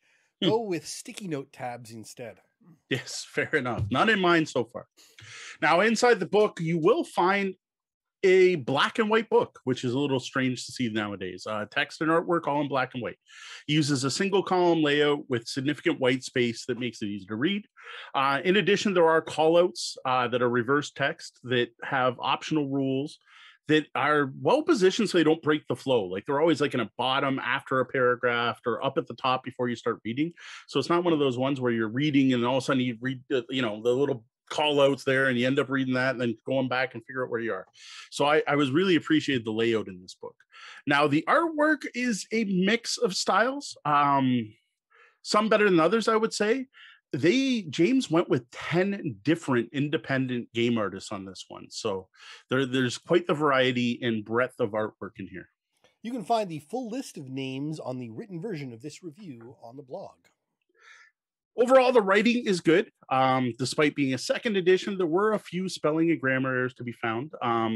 Some sections do get rather repetitive when especially get into the rules for starships, vehicles, and mecha, which are all very similar with just some minor changes. And it was obvious that I don't know which section James wrote first, but he just copy pasted it for the other three and then changed a few words, and he did miss a couple. His find and replace didn't quite work. What I didn't see, and this is important, is there wasn't anything that impacted the actual gameplay. Like any error I saw, it was obvious what I should have been reading and what was intended by the rule. Sadly, I'm finding typos in third and later editions of RPGs. Yeah. I think all we can really hope for is that when they do inevitably pop up, because mistakes happen, they don't impact the mechanics, and that's the real key. Yeah, and that's the case here. I didn't find anything that ruined anything here. Now, what I think I'll do next is I'm going to give you a quick chapter by chapter breakdown of what you'll find in White Star Galaxy Edition. So the book starts off with an introduction and moves into character creation, but not before pointing out something important, and that's the style of play this game is meant to emulate. Now, a big part of the OSR movement is a DIY, a do-it-yourself element. Players are encouraged to make this game their own. And all of the rules in the book are meant as suggestions or guidelines. If there's a rule you don't like, toss it or modify it. Throughout the rules, you actually see this at work with call-outs from the designer suggesting optional rules. So stuff that James thinks makes the game better, or at least will appeal to different audiences. Like this isn't like a modern D20 RPG, like the world's most popular game that's designed for tournament play, where every table on the world over is expected to be playing by the same rules, so everyone gets a similar experience. This, like the original Dungeons and Dragons white box it's based on, is all about providing a toolkit, not a hard and fast set of rules. More role play, less rule play. And that's ROLE play and not ROLL play. So your attributes in White Star are strength, intelligence, wisdom, charisma, constitution, not charisma, dexterity. No, yes, I'm just saying them in the wrong order. They didn't put them in the D&D order. And to me, it's always strength, dex, con, int, wiz, charisma. For some reason, I don't know if it's a legal thing, James lists them strength, intelligence, wisdom, constitution, dexterity, and charisma. So sorry, I messed that up just because in my head, they go in a certain order, and that's just trained in my head for playing D&D for many years. These are all stats you're going to recognize, obviously. And as expected from an old school role-playing game, you roll your stats 3d6, no re-rolls in order, top to bottom. Though the game does, of course, as I mentioned, have a call-out with optional rules for using other methods like heroic characters and so on. Now, each stat does something to modify the mechanics of the game, including the very old school idea that a stat in the specialty of a class, every class has a specialty stat, and if the number's high enough, I think it's over 16, you get a bonus for XP. Like, I haven't seen this mechanic in a long time. I personally think that's for good reason. I never understood just because you're good, you get even better. I never understood that in a role-playing game. Other than the XP bonus, stats do other things we've seen before. Now, this isn't the huge list of things strength does say in a modern D&D game, but like strength gives you your bonus to hit, bonus to damage. Constitution gives you extra hit points. Charisma sets your base loyalty and sets your max number of assistants, which is this system's form of hirelings. Intelligence gives alien mystics their ability to use gifts. Wisdom lets other classes use meditations and so on. It's the kind of thing we've seen for years now. Now, attribute bonuses here only go from -2 to +2. So you don't have any of those 18s a +5 and 3s a -5. You don't have that big range that you have in the popular systems. It's a much smaller modifier to your actual die rolls. And less swingy isn't really a bad thing as far as I'm concerned. Right. But XP, because you have a better natural ability, just not kosher. Yeah, it's at least it's not based on race. So they completely avoided race, which actually is an OD&D thing. There are no, like in that there were races because you played an elf and your race was a class, but they didn't even go that way at all, right. Which I thought was good to see. So at least you don't get modifiers based on what race you are. So James did avoid that landmine and in a progressive move there. Another landmine he dodged is alignment's completely optional. And I think the only reason it's in here is because you want to be able to play Star Wars with the light side and the dark side. And what the alignments are in this is Star, Nebula, and Void, with Star being the bright goodness and Void being the darkness, and Nebula being someone in the middle. Yeah, I'm really surprised when I see alignment in games anymore. It's such a dated concept.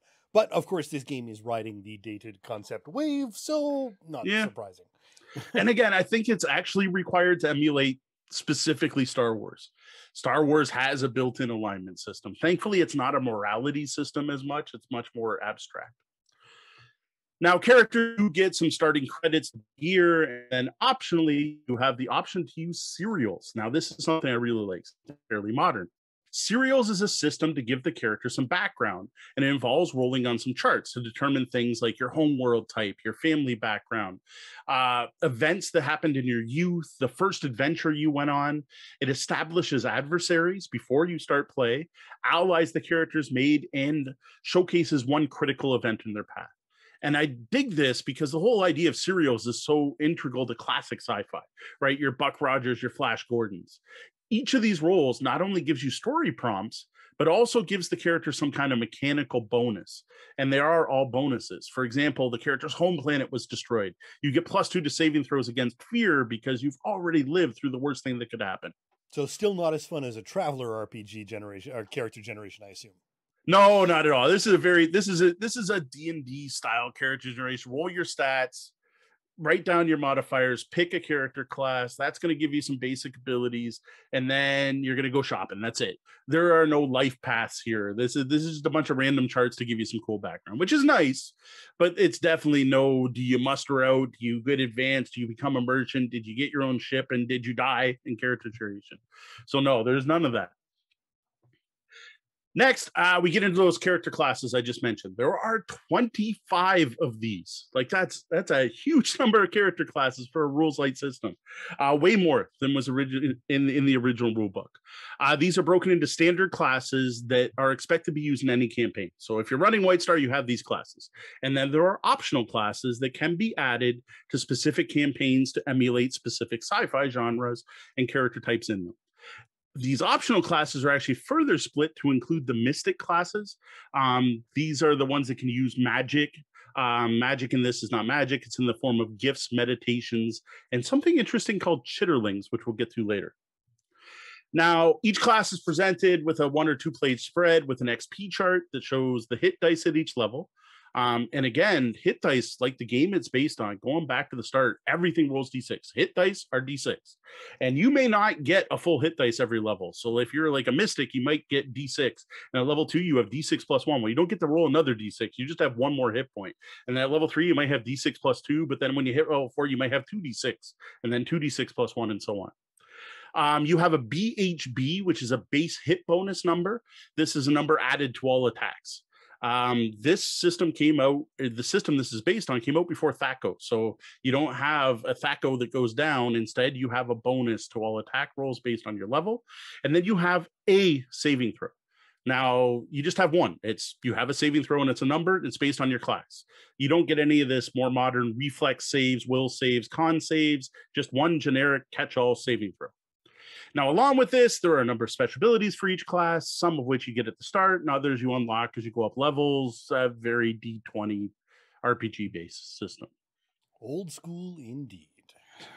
Now, the basic classes include Aristocrat with abilities like Powerful Speaker and Silver Tongue, who build a retinue as they advance in levels. The mercenary, who's a weapons specialist and can even form their own mercenary company at high levels. Another old school throwback there. Pilots with skills like Space Ace and Jury Rig. Robot, which in another old school callback can only go to level 4, but have a number of abilities like scanners and the fact they can be repaired instead of healed. There are 4 different types of robots you can choose from: combat robots, diplomacy robots, mechanical robots, and medical robots. And then we have Star Knights, who have their star swords and follow the way and can learn powerful meditations. And I'm pretty sure everyone knows what that's based on. Now, the optional classes include alien brutes.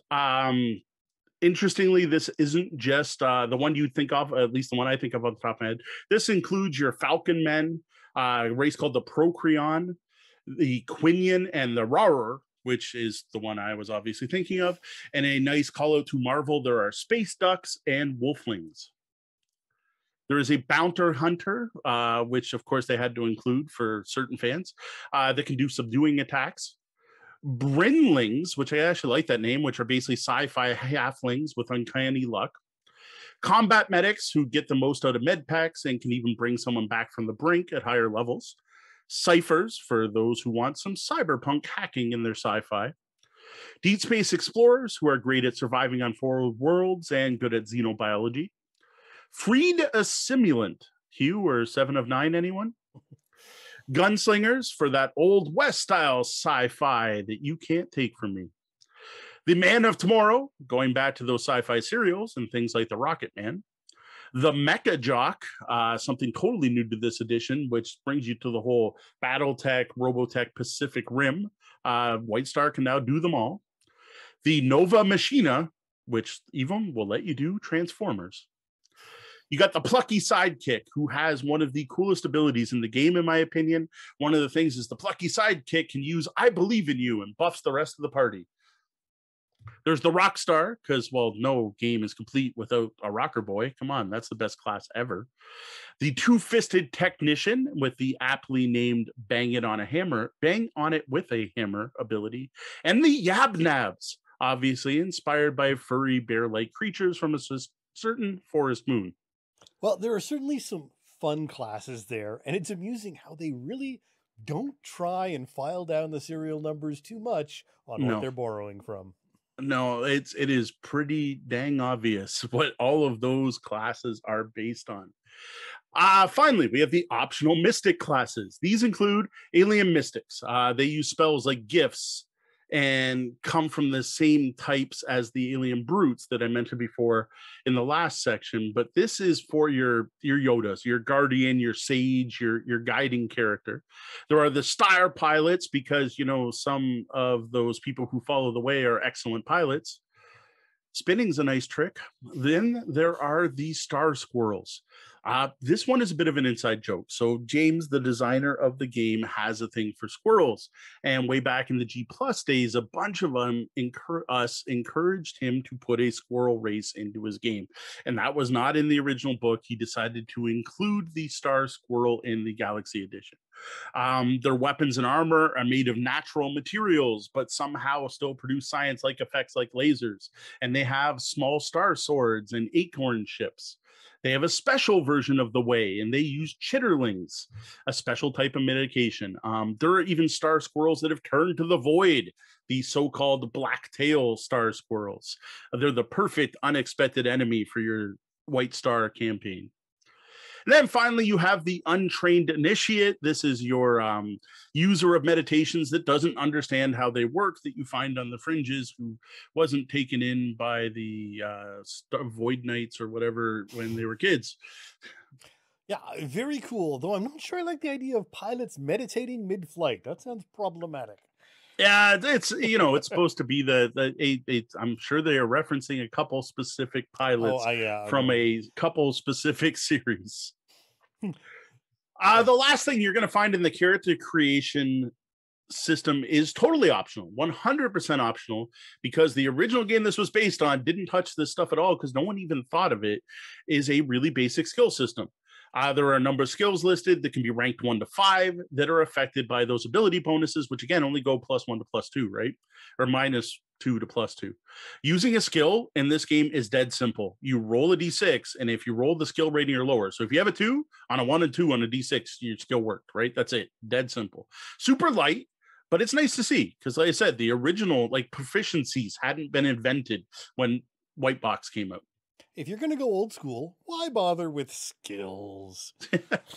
You could play without them. Totally optional. Next up, we have equipment. I don't want to spend a lot of time here. This is your usual list of gear, melee weapons, missile weapons, armor, and shields. Interestingly, again, going back to the original system, all weapon damage is D6. Not that they all do D6 damage. It might be D6 +2, or it might be 2D6, but you don't need any D8s and D12s. There's no broadswords that do D8 and long swords that do whatever.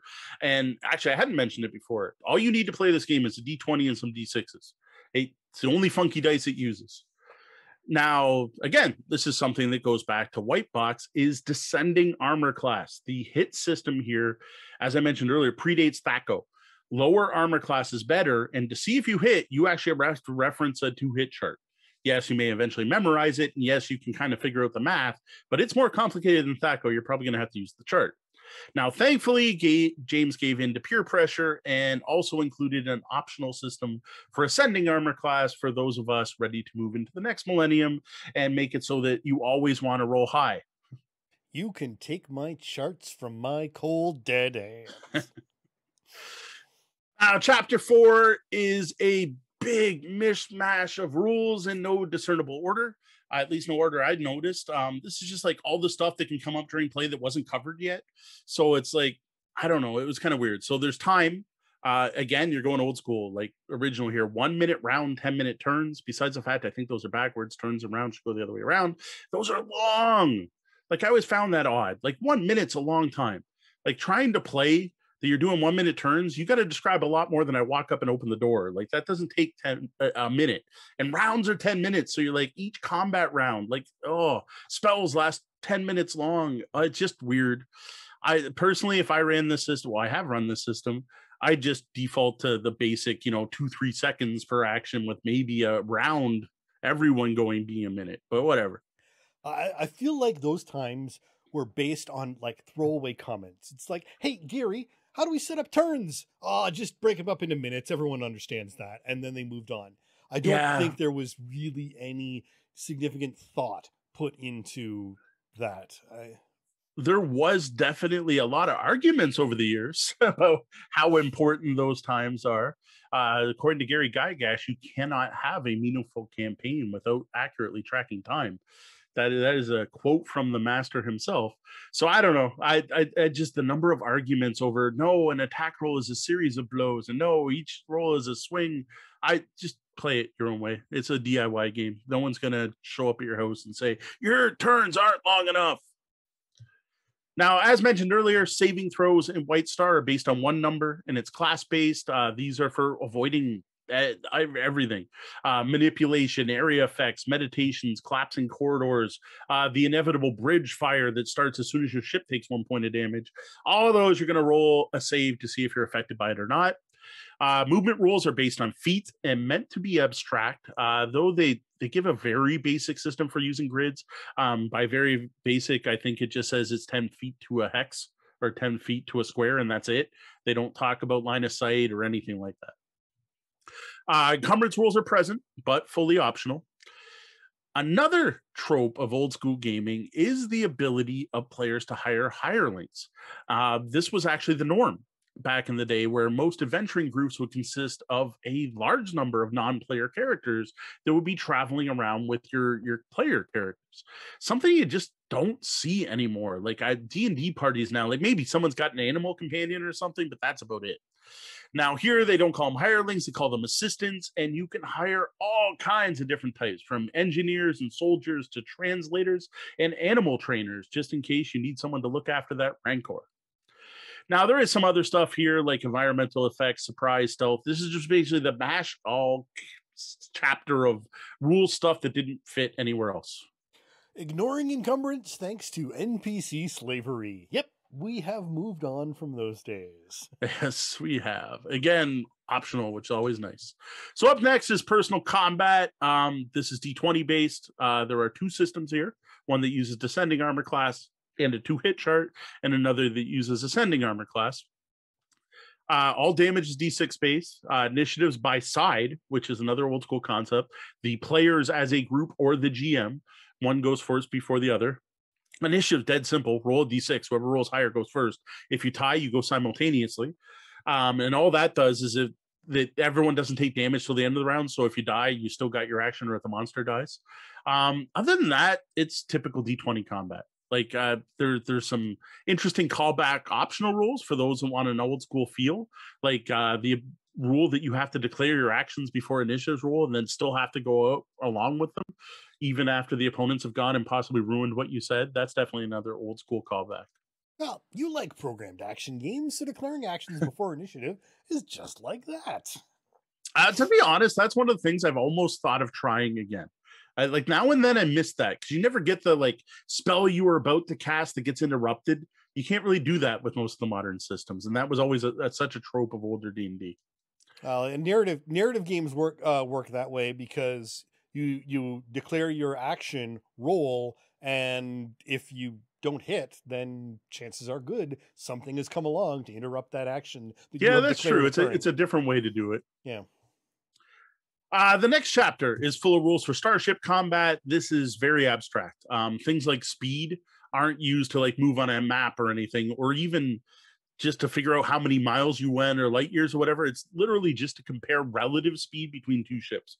One's got a 50, one's got a 44. Well, the 50 can outrun the 44, basically. Overall, it's pretty close to the rules for personal combat, with some additional rules, like the whole you're on a ship, so different people can take on different roles, like firing of weapons, controlling the shields. There are full shield rules, and shields come back, and you can change where they're facing. You know, stuff you'd expect from a sci-fi game. Now, one part I did like are some random charts for what's going wrong on the ship each time it's hit. I dig that. That's your whole, especially Star Trek feel, right? As the ship hits, the lights flicker and fires start on the bridge and electricity starts going out. And to me, that's interesting. You even see this in Star Wars, right? They got to go fix the whatever. Chewie's got to go down the port and the Millennium Falcon and fix something. I thought that was really cool. There's also rules for buying and building ships with tons of examples, lots of different ships. An often underused or overlooked aspect of sci-fi RPGs, and it's a welcome addition to include that, you're not just fighting on ground, you're fighting in the air and fighting in space. Yep. Now, after starships, we get something new for the Galaxy Edition, which is a full set of rules for vehicles and vehicular combat. This includes ground vehicles and atmospheric flight. In the original game, vehicles were meant to be a story tool, right? Like you showed up in a Jeep or you're doing this. It was just, now you can actually play out some Mad Max style combats or dogfights in the air. This chapter is very similar to the Starship combat system, with some rule differences, like rules for ramming, which they assumed with Starship combat that space is big enough, that's not an issue. Targeting characters that are on vehicles and stuff like that. It's still very abstract. And again, you got a ton of example vehicles, including, of course, the Yab-Nab glider. Depending on the style of game you're running, this could be a really valuable tool. Next up, we got mecha combat. Again, same deal, right? Some slight rules tweaks for mechas, with rules for combining mechs with vehicles and personal combat, and even rules for transforming mecha, and of course, a bunch of example mecha. Like vehicle combat, these weren't in the original, so this is a whole new set of rules for throwing in BattleTech or whatever anime series you prefer, doing the Gundam thing or whatever. Again, it all depends on the style you're looking to reproduce, but can you do Voltron? There are no rules for combiners in the base set, though I wouldn't be surprised if some fan has put rules out there. There are transforming, but you're still in a cockpit. So the transforming went with, I gotta admit, is less Transformers and more Robotech Macross Saga is what we're going for. Now, once we get done with all these combat systems, which is a huge chunk of the book, to be honest, we get to mysticism, which is the magic of White Star. I like the game it's based on. There are a few different types of mysticism with abilities broken out by level. Some are going to require intelligence, some are going to require wisdom. A character can use mysticism advance, they're going to get slots they fill with specific mystic abilities, and these slots are spent once the ability is used, right? This is your Vancium magic system that's been around since original D&D, and it fits that it's in here because it's based on original D&D. The number of the classes, though, do have a more modern mechanic where they can spend their slots to do other things, which is actually, to me, a nice addition to the game, so you're not locked into, I memorized the wrong thing, and it's useless for this whole campaign. Now, Star Knight, Star Pilots, and Untrained Initiates use what they call meditations, which they get from following the way. Star Squirrels get the Chitterlings, and Alien Mystics have gifts. Now, there are a significant number of these, but not as many as you would see in a standard F20 game, right? And it's like in a D&D or other fantasy game. For example, there are only 28 meditations split over 4 levels, and even less Chitterlings and gifts. That's not really a lot. Now, these run the gamut. Stuff you've seen spells do for years, like Charm Person, increased acrobatics, healing, detecting life, reading languages, manipulate objects, danger sense, telekinesis, etc. Now, what I did think is interesting is there aren't really any attack spells, right? You don't have any lightning bolts, magic missiles, fireballs.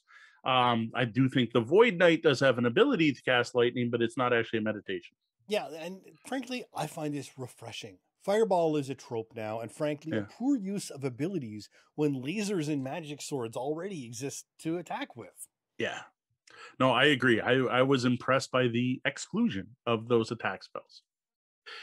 Chapter 10, Alien and Creatures. This is giving you stats for both NPCs the players may encounter, both in the form of allies and enemies, and a number of creatures, which are mostly meant to be adversaries, but there are a couple potential allies in there. This is your monster section, right? Your monster manual from any other D20 thing with stats, a description, and special rules for each. Now, it's not a very long chapter. What the book strongly suggests is finding other adversaries from other white box products to build on what's here. There are also a set of suggestions for making your own aliens and creatures. And there is so much free white box content out there. All you got to do is look for it, and you can find all manner of interesting creatures that can easily be adapted to sci-fi. Now, what you will find here are monsters based on well-known sci-fi licenses like the Canics, which look like upside-down hovering garbage cans with appendages sticking out that like to say obliterate in a tinny voice, and the Assimilants, who it might be futile to resist. They really didn't spend much time filing off the serials. No, not at all.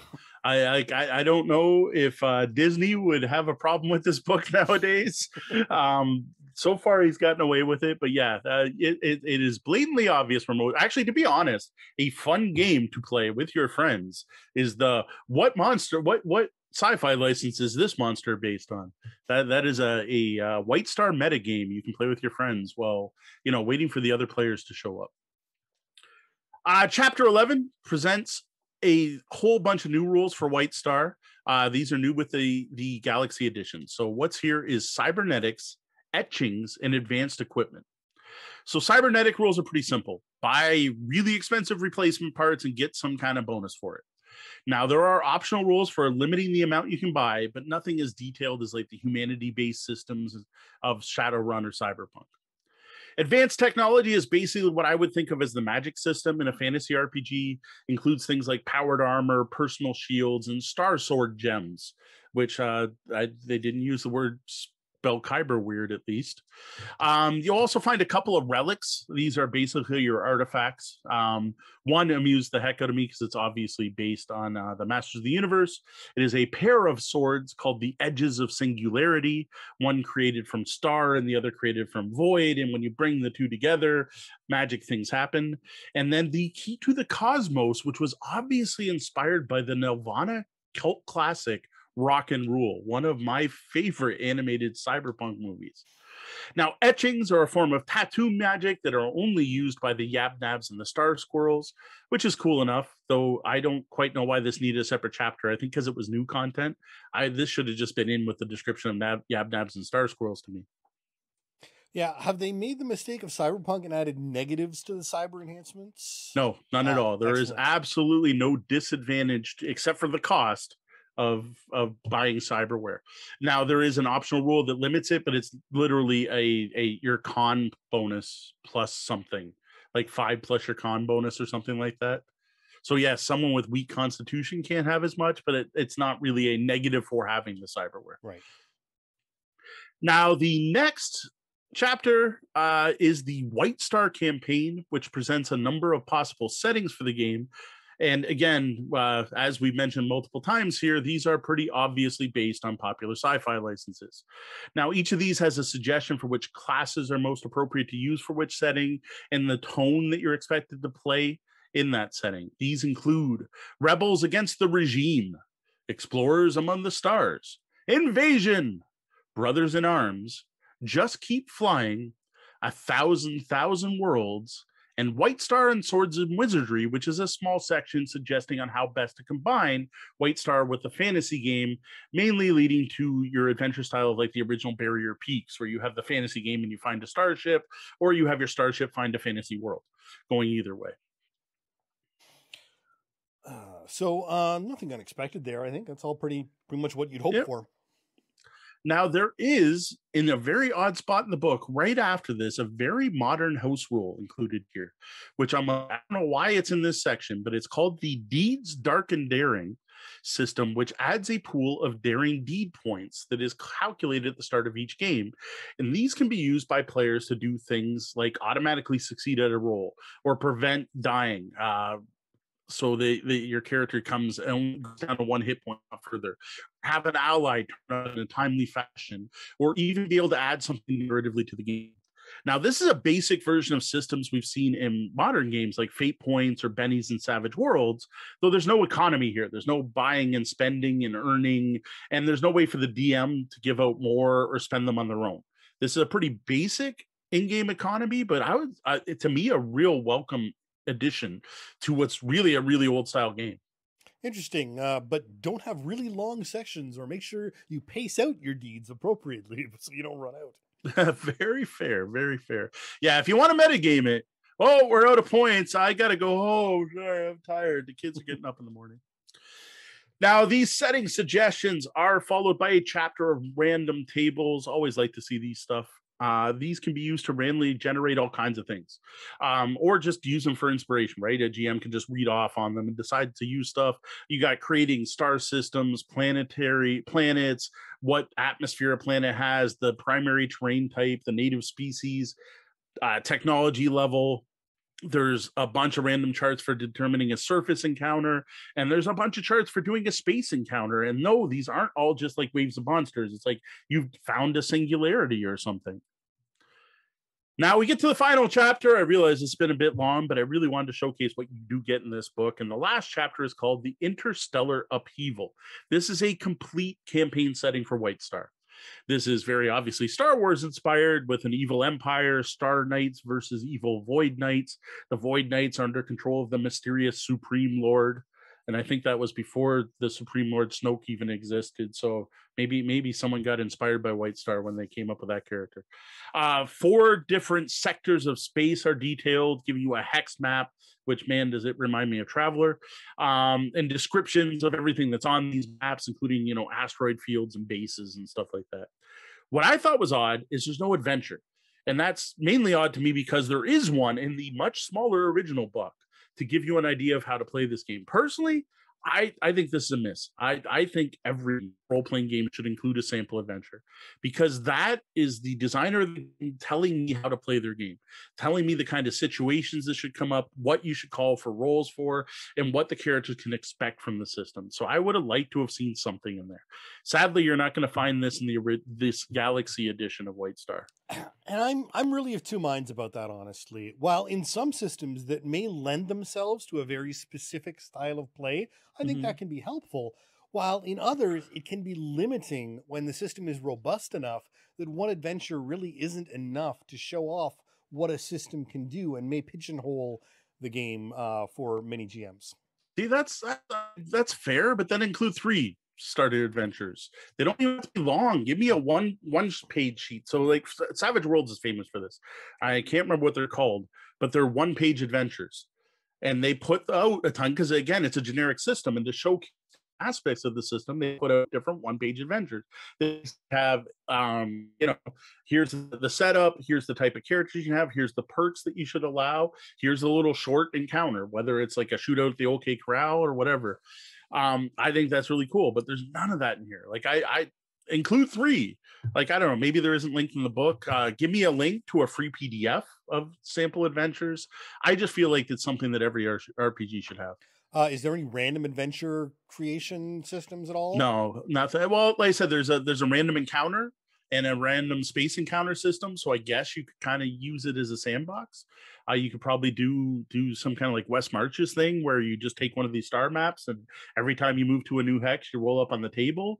But it's not really formalized. It's not written as an adventure system. All it's telling you is things like you encounter a nova and here's a bit of mechanics, and like they're mechanics down to like one roll, not an adventure. It's like you encounter a nova, you're going to have to make a saving throw for your ship. Your shields aren't going to work. This is a perfect time for the DM to throw in a monster or something, right? Like that's about it. So that is something I personally missed. Yep. Now, before I get into my personal thoughts of White Star Galaxy Edition and how it actually plays at the table, I want to highlight exactly what's new in this edition of the game versus this one, which I reviewed back in 2018, which you can find on the Tabletop Bellhop blog if you want to read my reviews. In general, all the rules from the original edition is in here, as well as another supplement that was published both in print and PDF called the White Star Companion. And all of the class supplements that were released, and there were a number of them, were included. Now, the one thing that James did cut out are the multi-class rules. Those have been dropped entirely. So you can no longer multi-class in this version of White Star.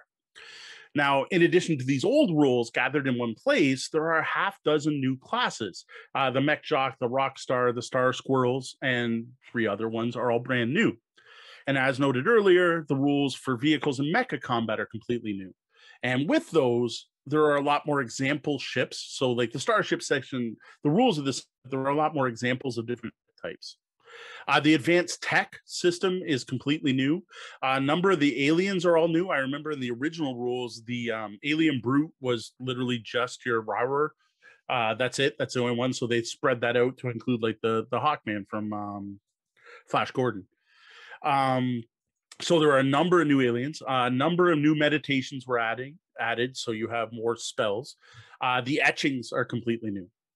The setting material was greatly expanded, which is, in my opinion, at the cost of the adventure. So they cut out the adventure and they gave me more sectors. And I'm like, I figure I could come up with my own sectors easier than I can come up with a sample adventure, but whatever. That's a choice. Now, actual rule changes are very, very minimal. The only real big impact one is in the original rules, the stat modifiers were either +1 or -1 or 0. So they actually expanded the curve, making it -2 to +2. But what there are a ton more of are house rules and optional rules that were thrown in. But core mechanics, no real changes. So in summary, what you have here is a combination of the original core book, all of the official Barrel Rider supplements, everything that James Spawn's company put out, as well as over 100 pages of new material.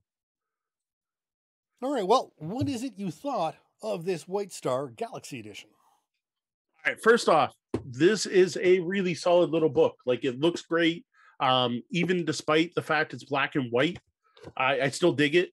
Part of that to me is the old school charm, right? Like, it's got that old school look because of it. I didn't even mind that it's in black and white. The rules are easy to read, clear and very concise when they need to be. Actual mechanics, they're tried and true.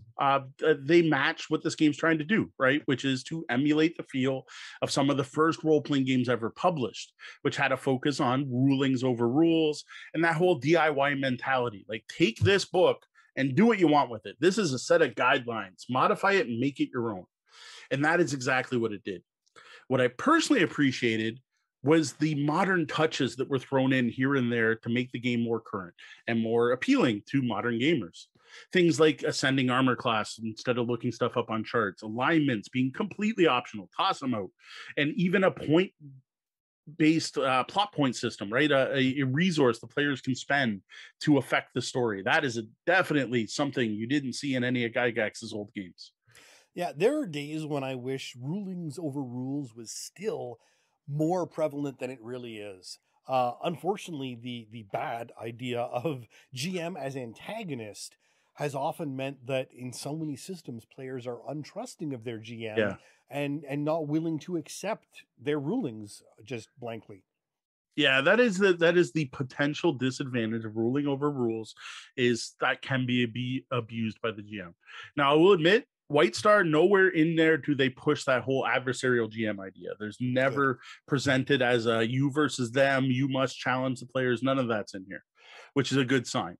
But it's definitely, it can be abused. That is the one thing where with modern role playing games, you can very often, the DM says this happens, you can be like, no, look on page this. You know, you're not going to get that in this style of game. So yeah, I agree, that can be a problem. Now, I have actually run White Star, and it went so. The main problem we had was getting everyone at the table into that old school mentality. One of the big ones is the whole hireling thing, right? The whole assistance thing. Modern players just don't think to hire outside help to accomplish things in a role-playing game nowadays. It's just not part of modern role-playing. Maybe a couple have them, but like the fact that like your crew of your ship, you have to go hire an engineer if one of your players isn't. And even if you're going exploring a new planet, you want to have a translator with you.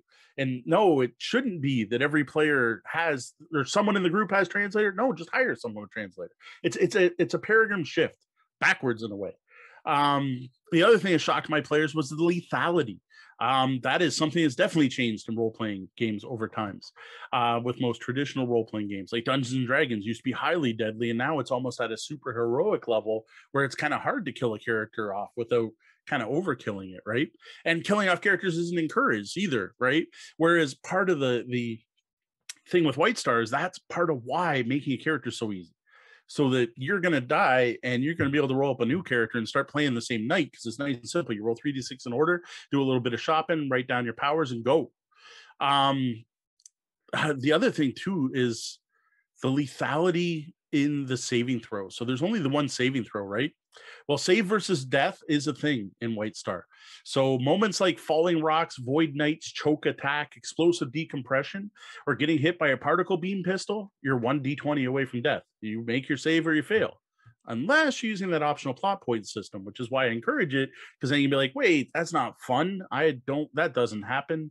I managed to grab the wall before I get ripped out of the ship, or that particle beam pistol happens to hit the piece of vibranium in my pocket and it vaporizes that, but not me, or whatever. This style of play is not going to be for everyone. And at my table, when I ran this game, it was about a 50-50 split. There were players who were right into it, who remember the old days and loved the feel of it and loved how willy-nilly it was. And as a DM, I liked the fact you used a D6 for everything. Like, you go up to a panel on a 1 or 2, a D6, you get it to work. Like, that's it. That's the kind of rulings that are made. Everything's D6 based. Does the bad guy notice you on a 1, 2, or 3 on a D6? They notice you. Like, that's as complicated as it had to get. And I had a lot of fun with just using that simple D6 to do things. The hard part was coming up with those while I didn't roll a 1, 2, 3 on a D6. So what happens? Which I had to stretch my improv skills a bit. I liked it, but I will admit, not all of my players liked it. Yeah, I can see it as a fun outing into the past, but I would struggle to make this a weekly game long term when there's a reason we've moved past many of these things. Yeah, I agree. Plus, there's also the fact that it's meant to be a toolbox, right? So you can modify it for your group. But you get to a point where you've used that toolbox and modified it so much, it's no longer White Star, it's another thing. And once you get to that point, you're probably better off moving to another system that better suits your taste. Yeah. Which leads me to my next issue with White Star. It's the fact that this is meant to be a generic sci-fi system that covers all types of sci-fi. Well, this is cool. It's great to have a generic sci-fi RPG. And I appreciate the attempt to cover that broad range of sci-fi.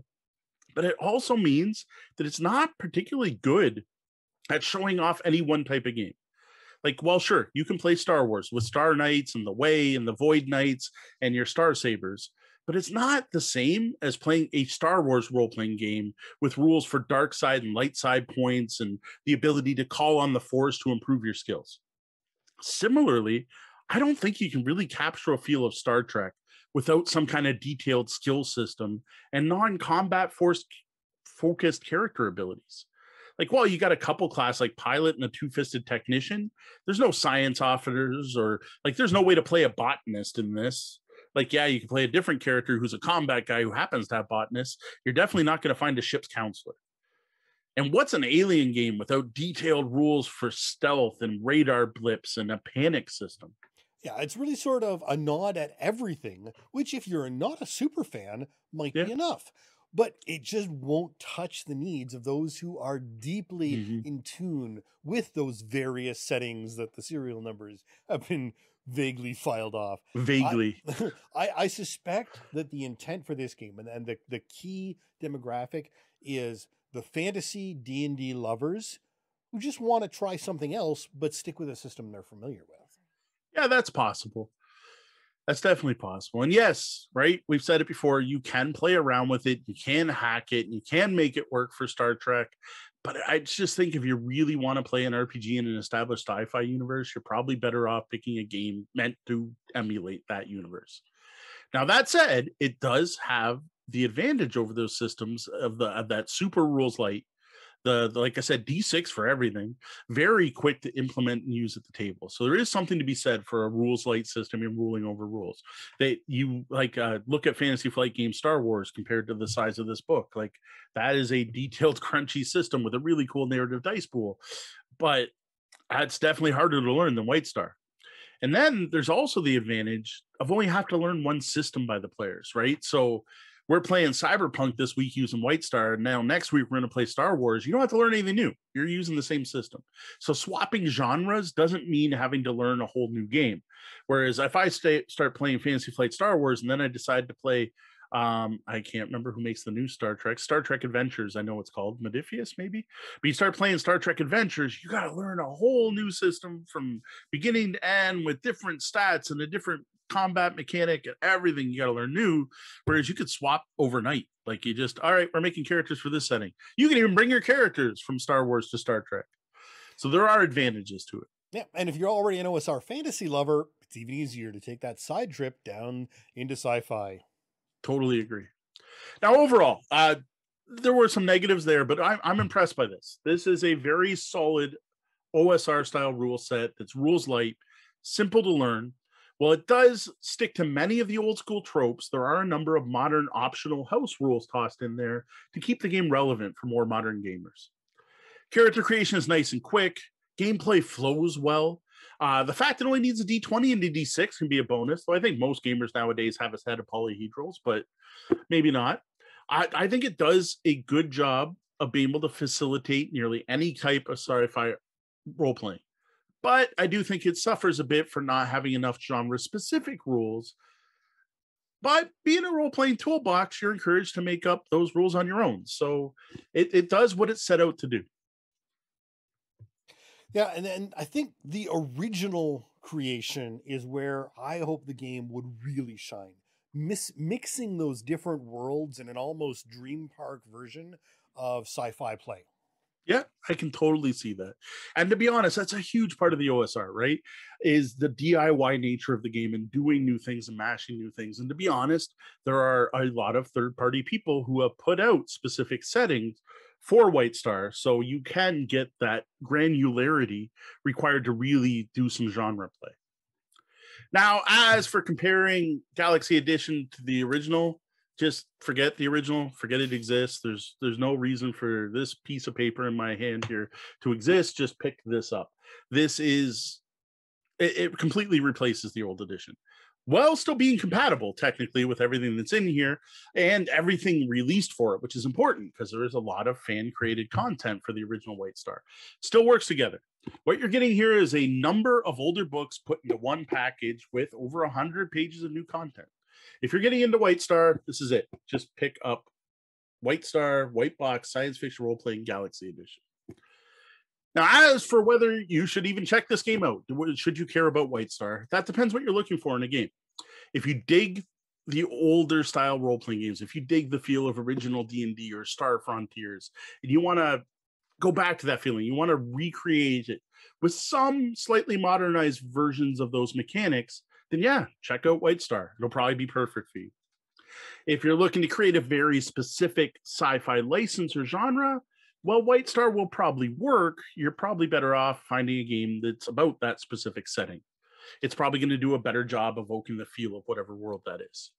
Now, if you want a versatile sci-fi RPG where you can switch genres or mash them together and works for all kinds of different sci-fi settings, this might be exactly what you need. For a more detailed look at White Star White Box Science Fiction Role Playing Galaxy Edition, be sure to check out our written review over at tabletopbellhop.com. And now the Bellhop's Tabletop, where we look back at the games we played since last episode. All right, so besides some online play, like Rallyman GT, where I passed you, I'm catching up on purple. It's looking good. I did play something older, something that fits that OSR theme we just talked about in our review segment, and that is Games Workshop's classic Space Hulk. Sadly, I didn't get to break out my original copy of Space Hulk or the much prettier reprint, which I have behind me. Instead, while dealing with a self-imposed prolonged internet outage, I booted up a Steam version of the original Space Hulk video game that didn't require me to be online to keep me busy while I waited for things like Windows to be installed and to re-download LibreOffice. Which does lead me to an important side note. After you're done listening to the show, or perhaps tomorrow morning, depending on how late it is, please take a moment to remind your less than tech-savvy loved ones about online scams. Things like fakes, virus warnings, urging you to call 1-800 numbers, or calls on the phone from Microsoft or some other support company, as well as emails claiming your system's been compromised. Please ignore, delete, close the window, reboot your system, and run Adaware or something before moving on.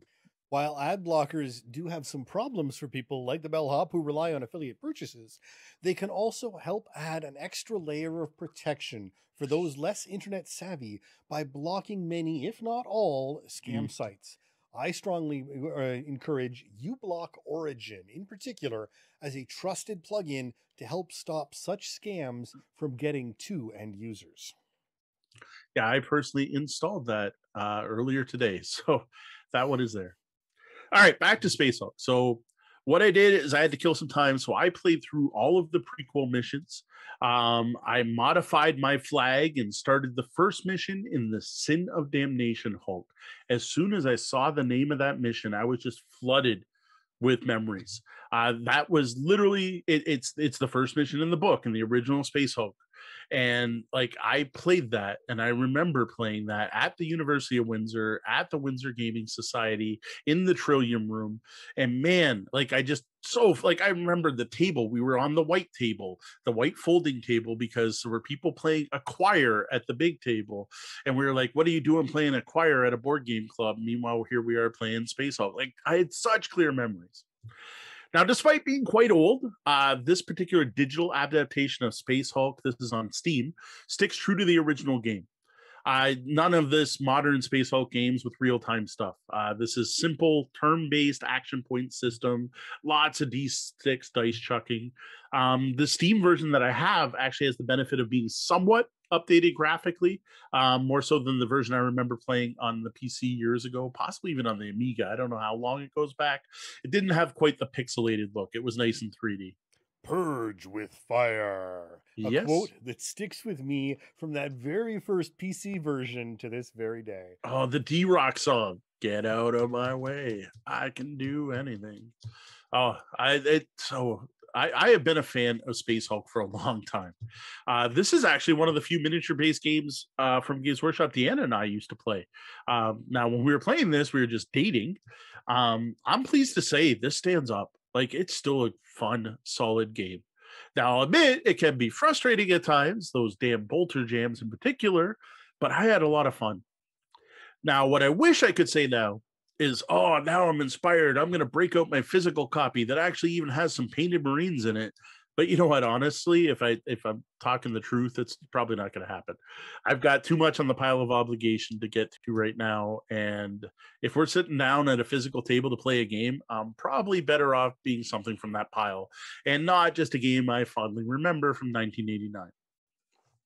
Now, did you manage to get into anything gaming related? For me, it was just we had one mask session, and then I've been playing Roguebook when I've got Oh, there some you go. downtime, along with our usual batches of BGA games. And I still need to figure out exactly how you passed me, because there's a mechanic about turn order that I think I'm missing. That I'm confused on, because I thought I was set to be moving before you. You But were in gear 4. I was in gear 5. It's based on what gear you're in. The person with the highest gear goes yeah, first. see, and I thought I was in gear 5. But anyway, that's fine. I'm pretty Um, sure you were in 4 and I was in yeah, 5. But I'm sure I made a mistake. Again, there was something that I was missing, because yeah, I had thought I had been going to be going ahead of you, but it didn't happen. So you're yeah, at least someone's catching purple. yes. Well, you should be too. You should be hot on my trails whenever you get to take your next turn. Yeah. Well, how about a look ahead? What do you have planned for the coming weeks? All right. So on the schedule for the next week, probably this weekend, to be honest, I've got some unboxings that I'm going to do. So I got a package. It's over there. It's over here. I'll hold it up just for a second for anyone who happens to still be watching. So I have this package here. I'm going to open up. I know what's in here. This is from a company that does component upgrades. These are going to be some metal coins that I'm really excited to check out. It's going to be launching on Kickstarter by the end of the month, and they've asked if we could review them before then. Now, I don't want to open it up tonight because there is no internal packaging on here. So I want to do an unboxing, and I'm going to do it live so you can hear my reaction as I see these coins for the first time. In addition, I've still got games for my birthday. I haven't opened yet because, again, I'm trying to be nice and do an unboxing for people instead of just ripping into them. So we've got Great Western Trail, Irish Gauge, and Quacks of Quedlinburg I want to do. And then I also have some newer obligation stuff that I just showed off on our last live show, including the new printing of World's Fair 1893 and Magical Kitties Saved the Day. I don't know if I'll do all those in one sitting. I realize it's above my usual number in one sitting, but we'll see. The stuff that I personally own and is an obligation, maybe I'll save those for last, because if the quality's not there, I'm just hurting myself. Now, as for gameplay, both our kids are with us all week, so no one's visiting Mim. So we're hoping to get in some Hogwarts battle. We have put that aside for a little while. I want to get that played. What are we? We're on book 5 or 6 now. I think we're on 6.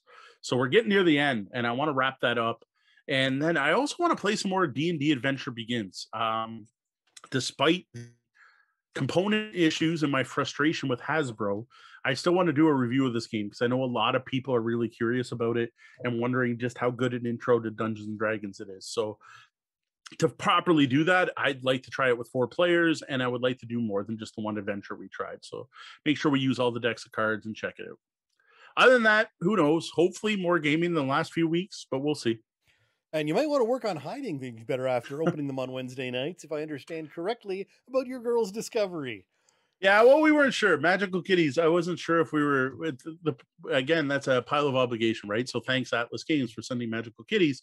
I don't know how quick they wanted it, so we were debating possibly saving it for Grace's birthday, but now that's not going to happen because man, like lightning focus. The kids walked in the room and are like, my little one is like, Magical Kitty saved the day.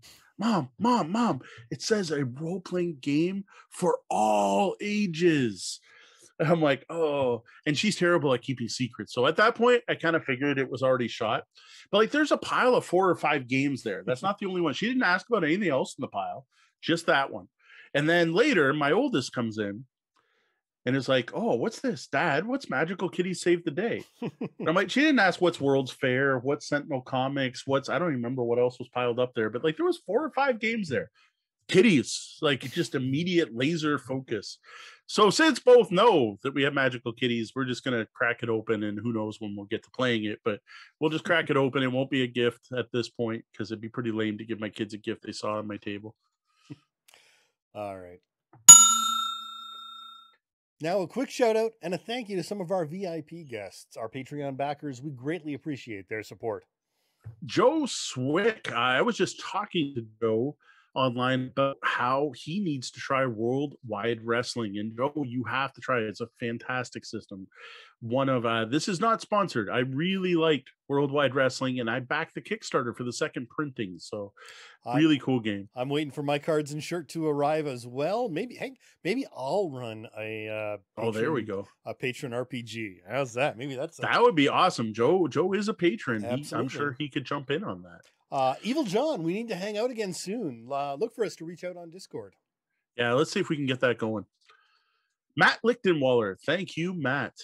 Roger Malosh, thanks for sharing your prototypes on our Discord channels. Yeah, I saw some good conversations over there. So here's another reason to become one of our patrons. You can get to check out the wonderful board game designs of Roger Malosh, including Paramania, a Fight Night in Canada dice game, and he's currently working on a new version of Euchre, a retheme and redesign of Euchre based on mafiosos, right? Based on, crime families. And then finally, Zopi, thank you. Well, that was the double bell. That means my shift is coming to an end, and we're going to have to drop that portcullis and get those lobbyists out of the front office. Though the doors to the lobby are closed, you can always find us across the web and social media as Tabletop Bellhop, one word. You can visit our website at tabletopbellhop.com, find the Tabletop Bellhop Gaming Podcast on your podcatcher of choice, and sign up for the Tabletop Bellhop newsletter at newsletter.tabletopbellhop.com for weekly updates. As always, links down below. If you like the content we are providing and would like to support our continued efforts on making this show and our continuing the blog and everything else we do, please consider tipping the bellhop at patreon.com/tabletopbellhop. Well, that wraps up the time we have for the show tonight. For the lobbyists, thanks for joining us, and be sure to stick around and join us in the penthouse suite for the after show. For Tabletop Bellhop Gaming Podcast, I'm Sean. And I'm Mo. Thank you. And game on.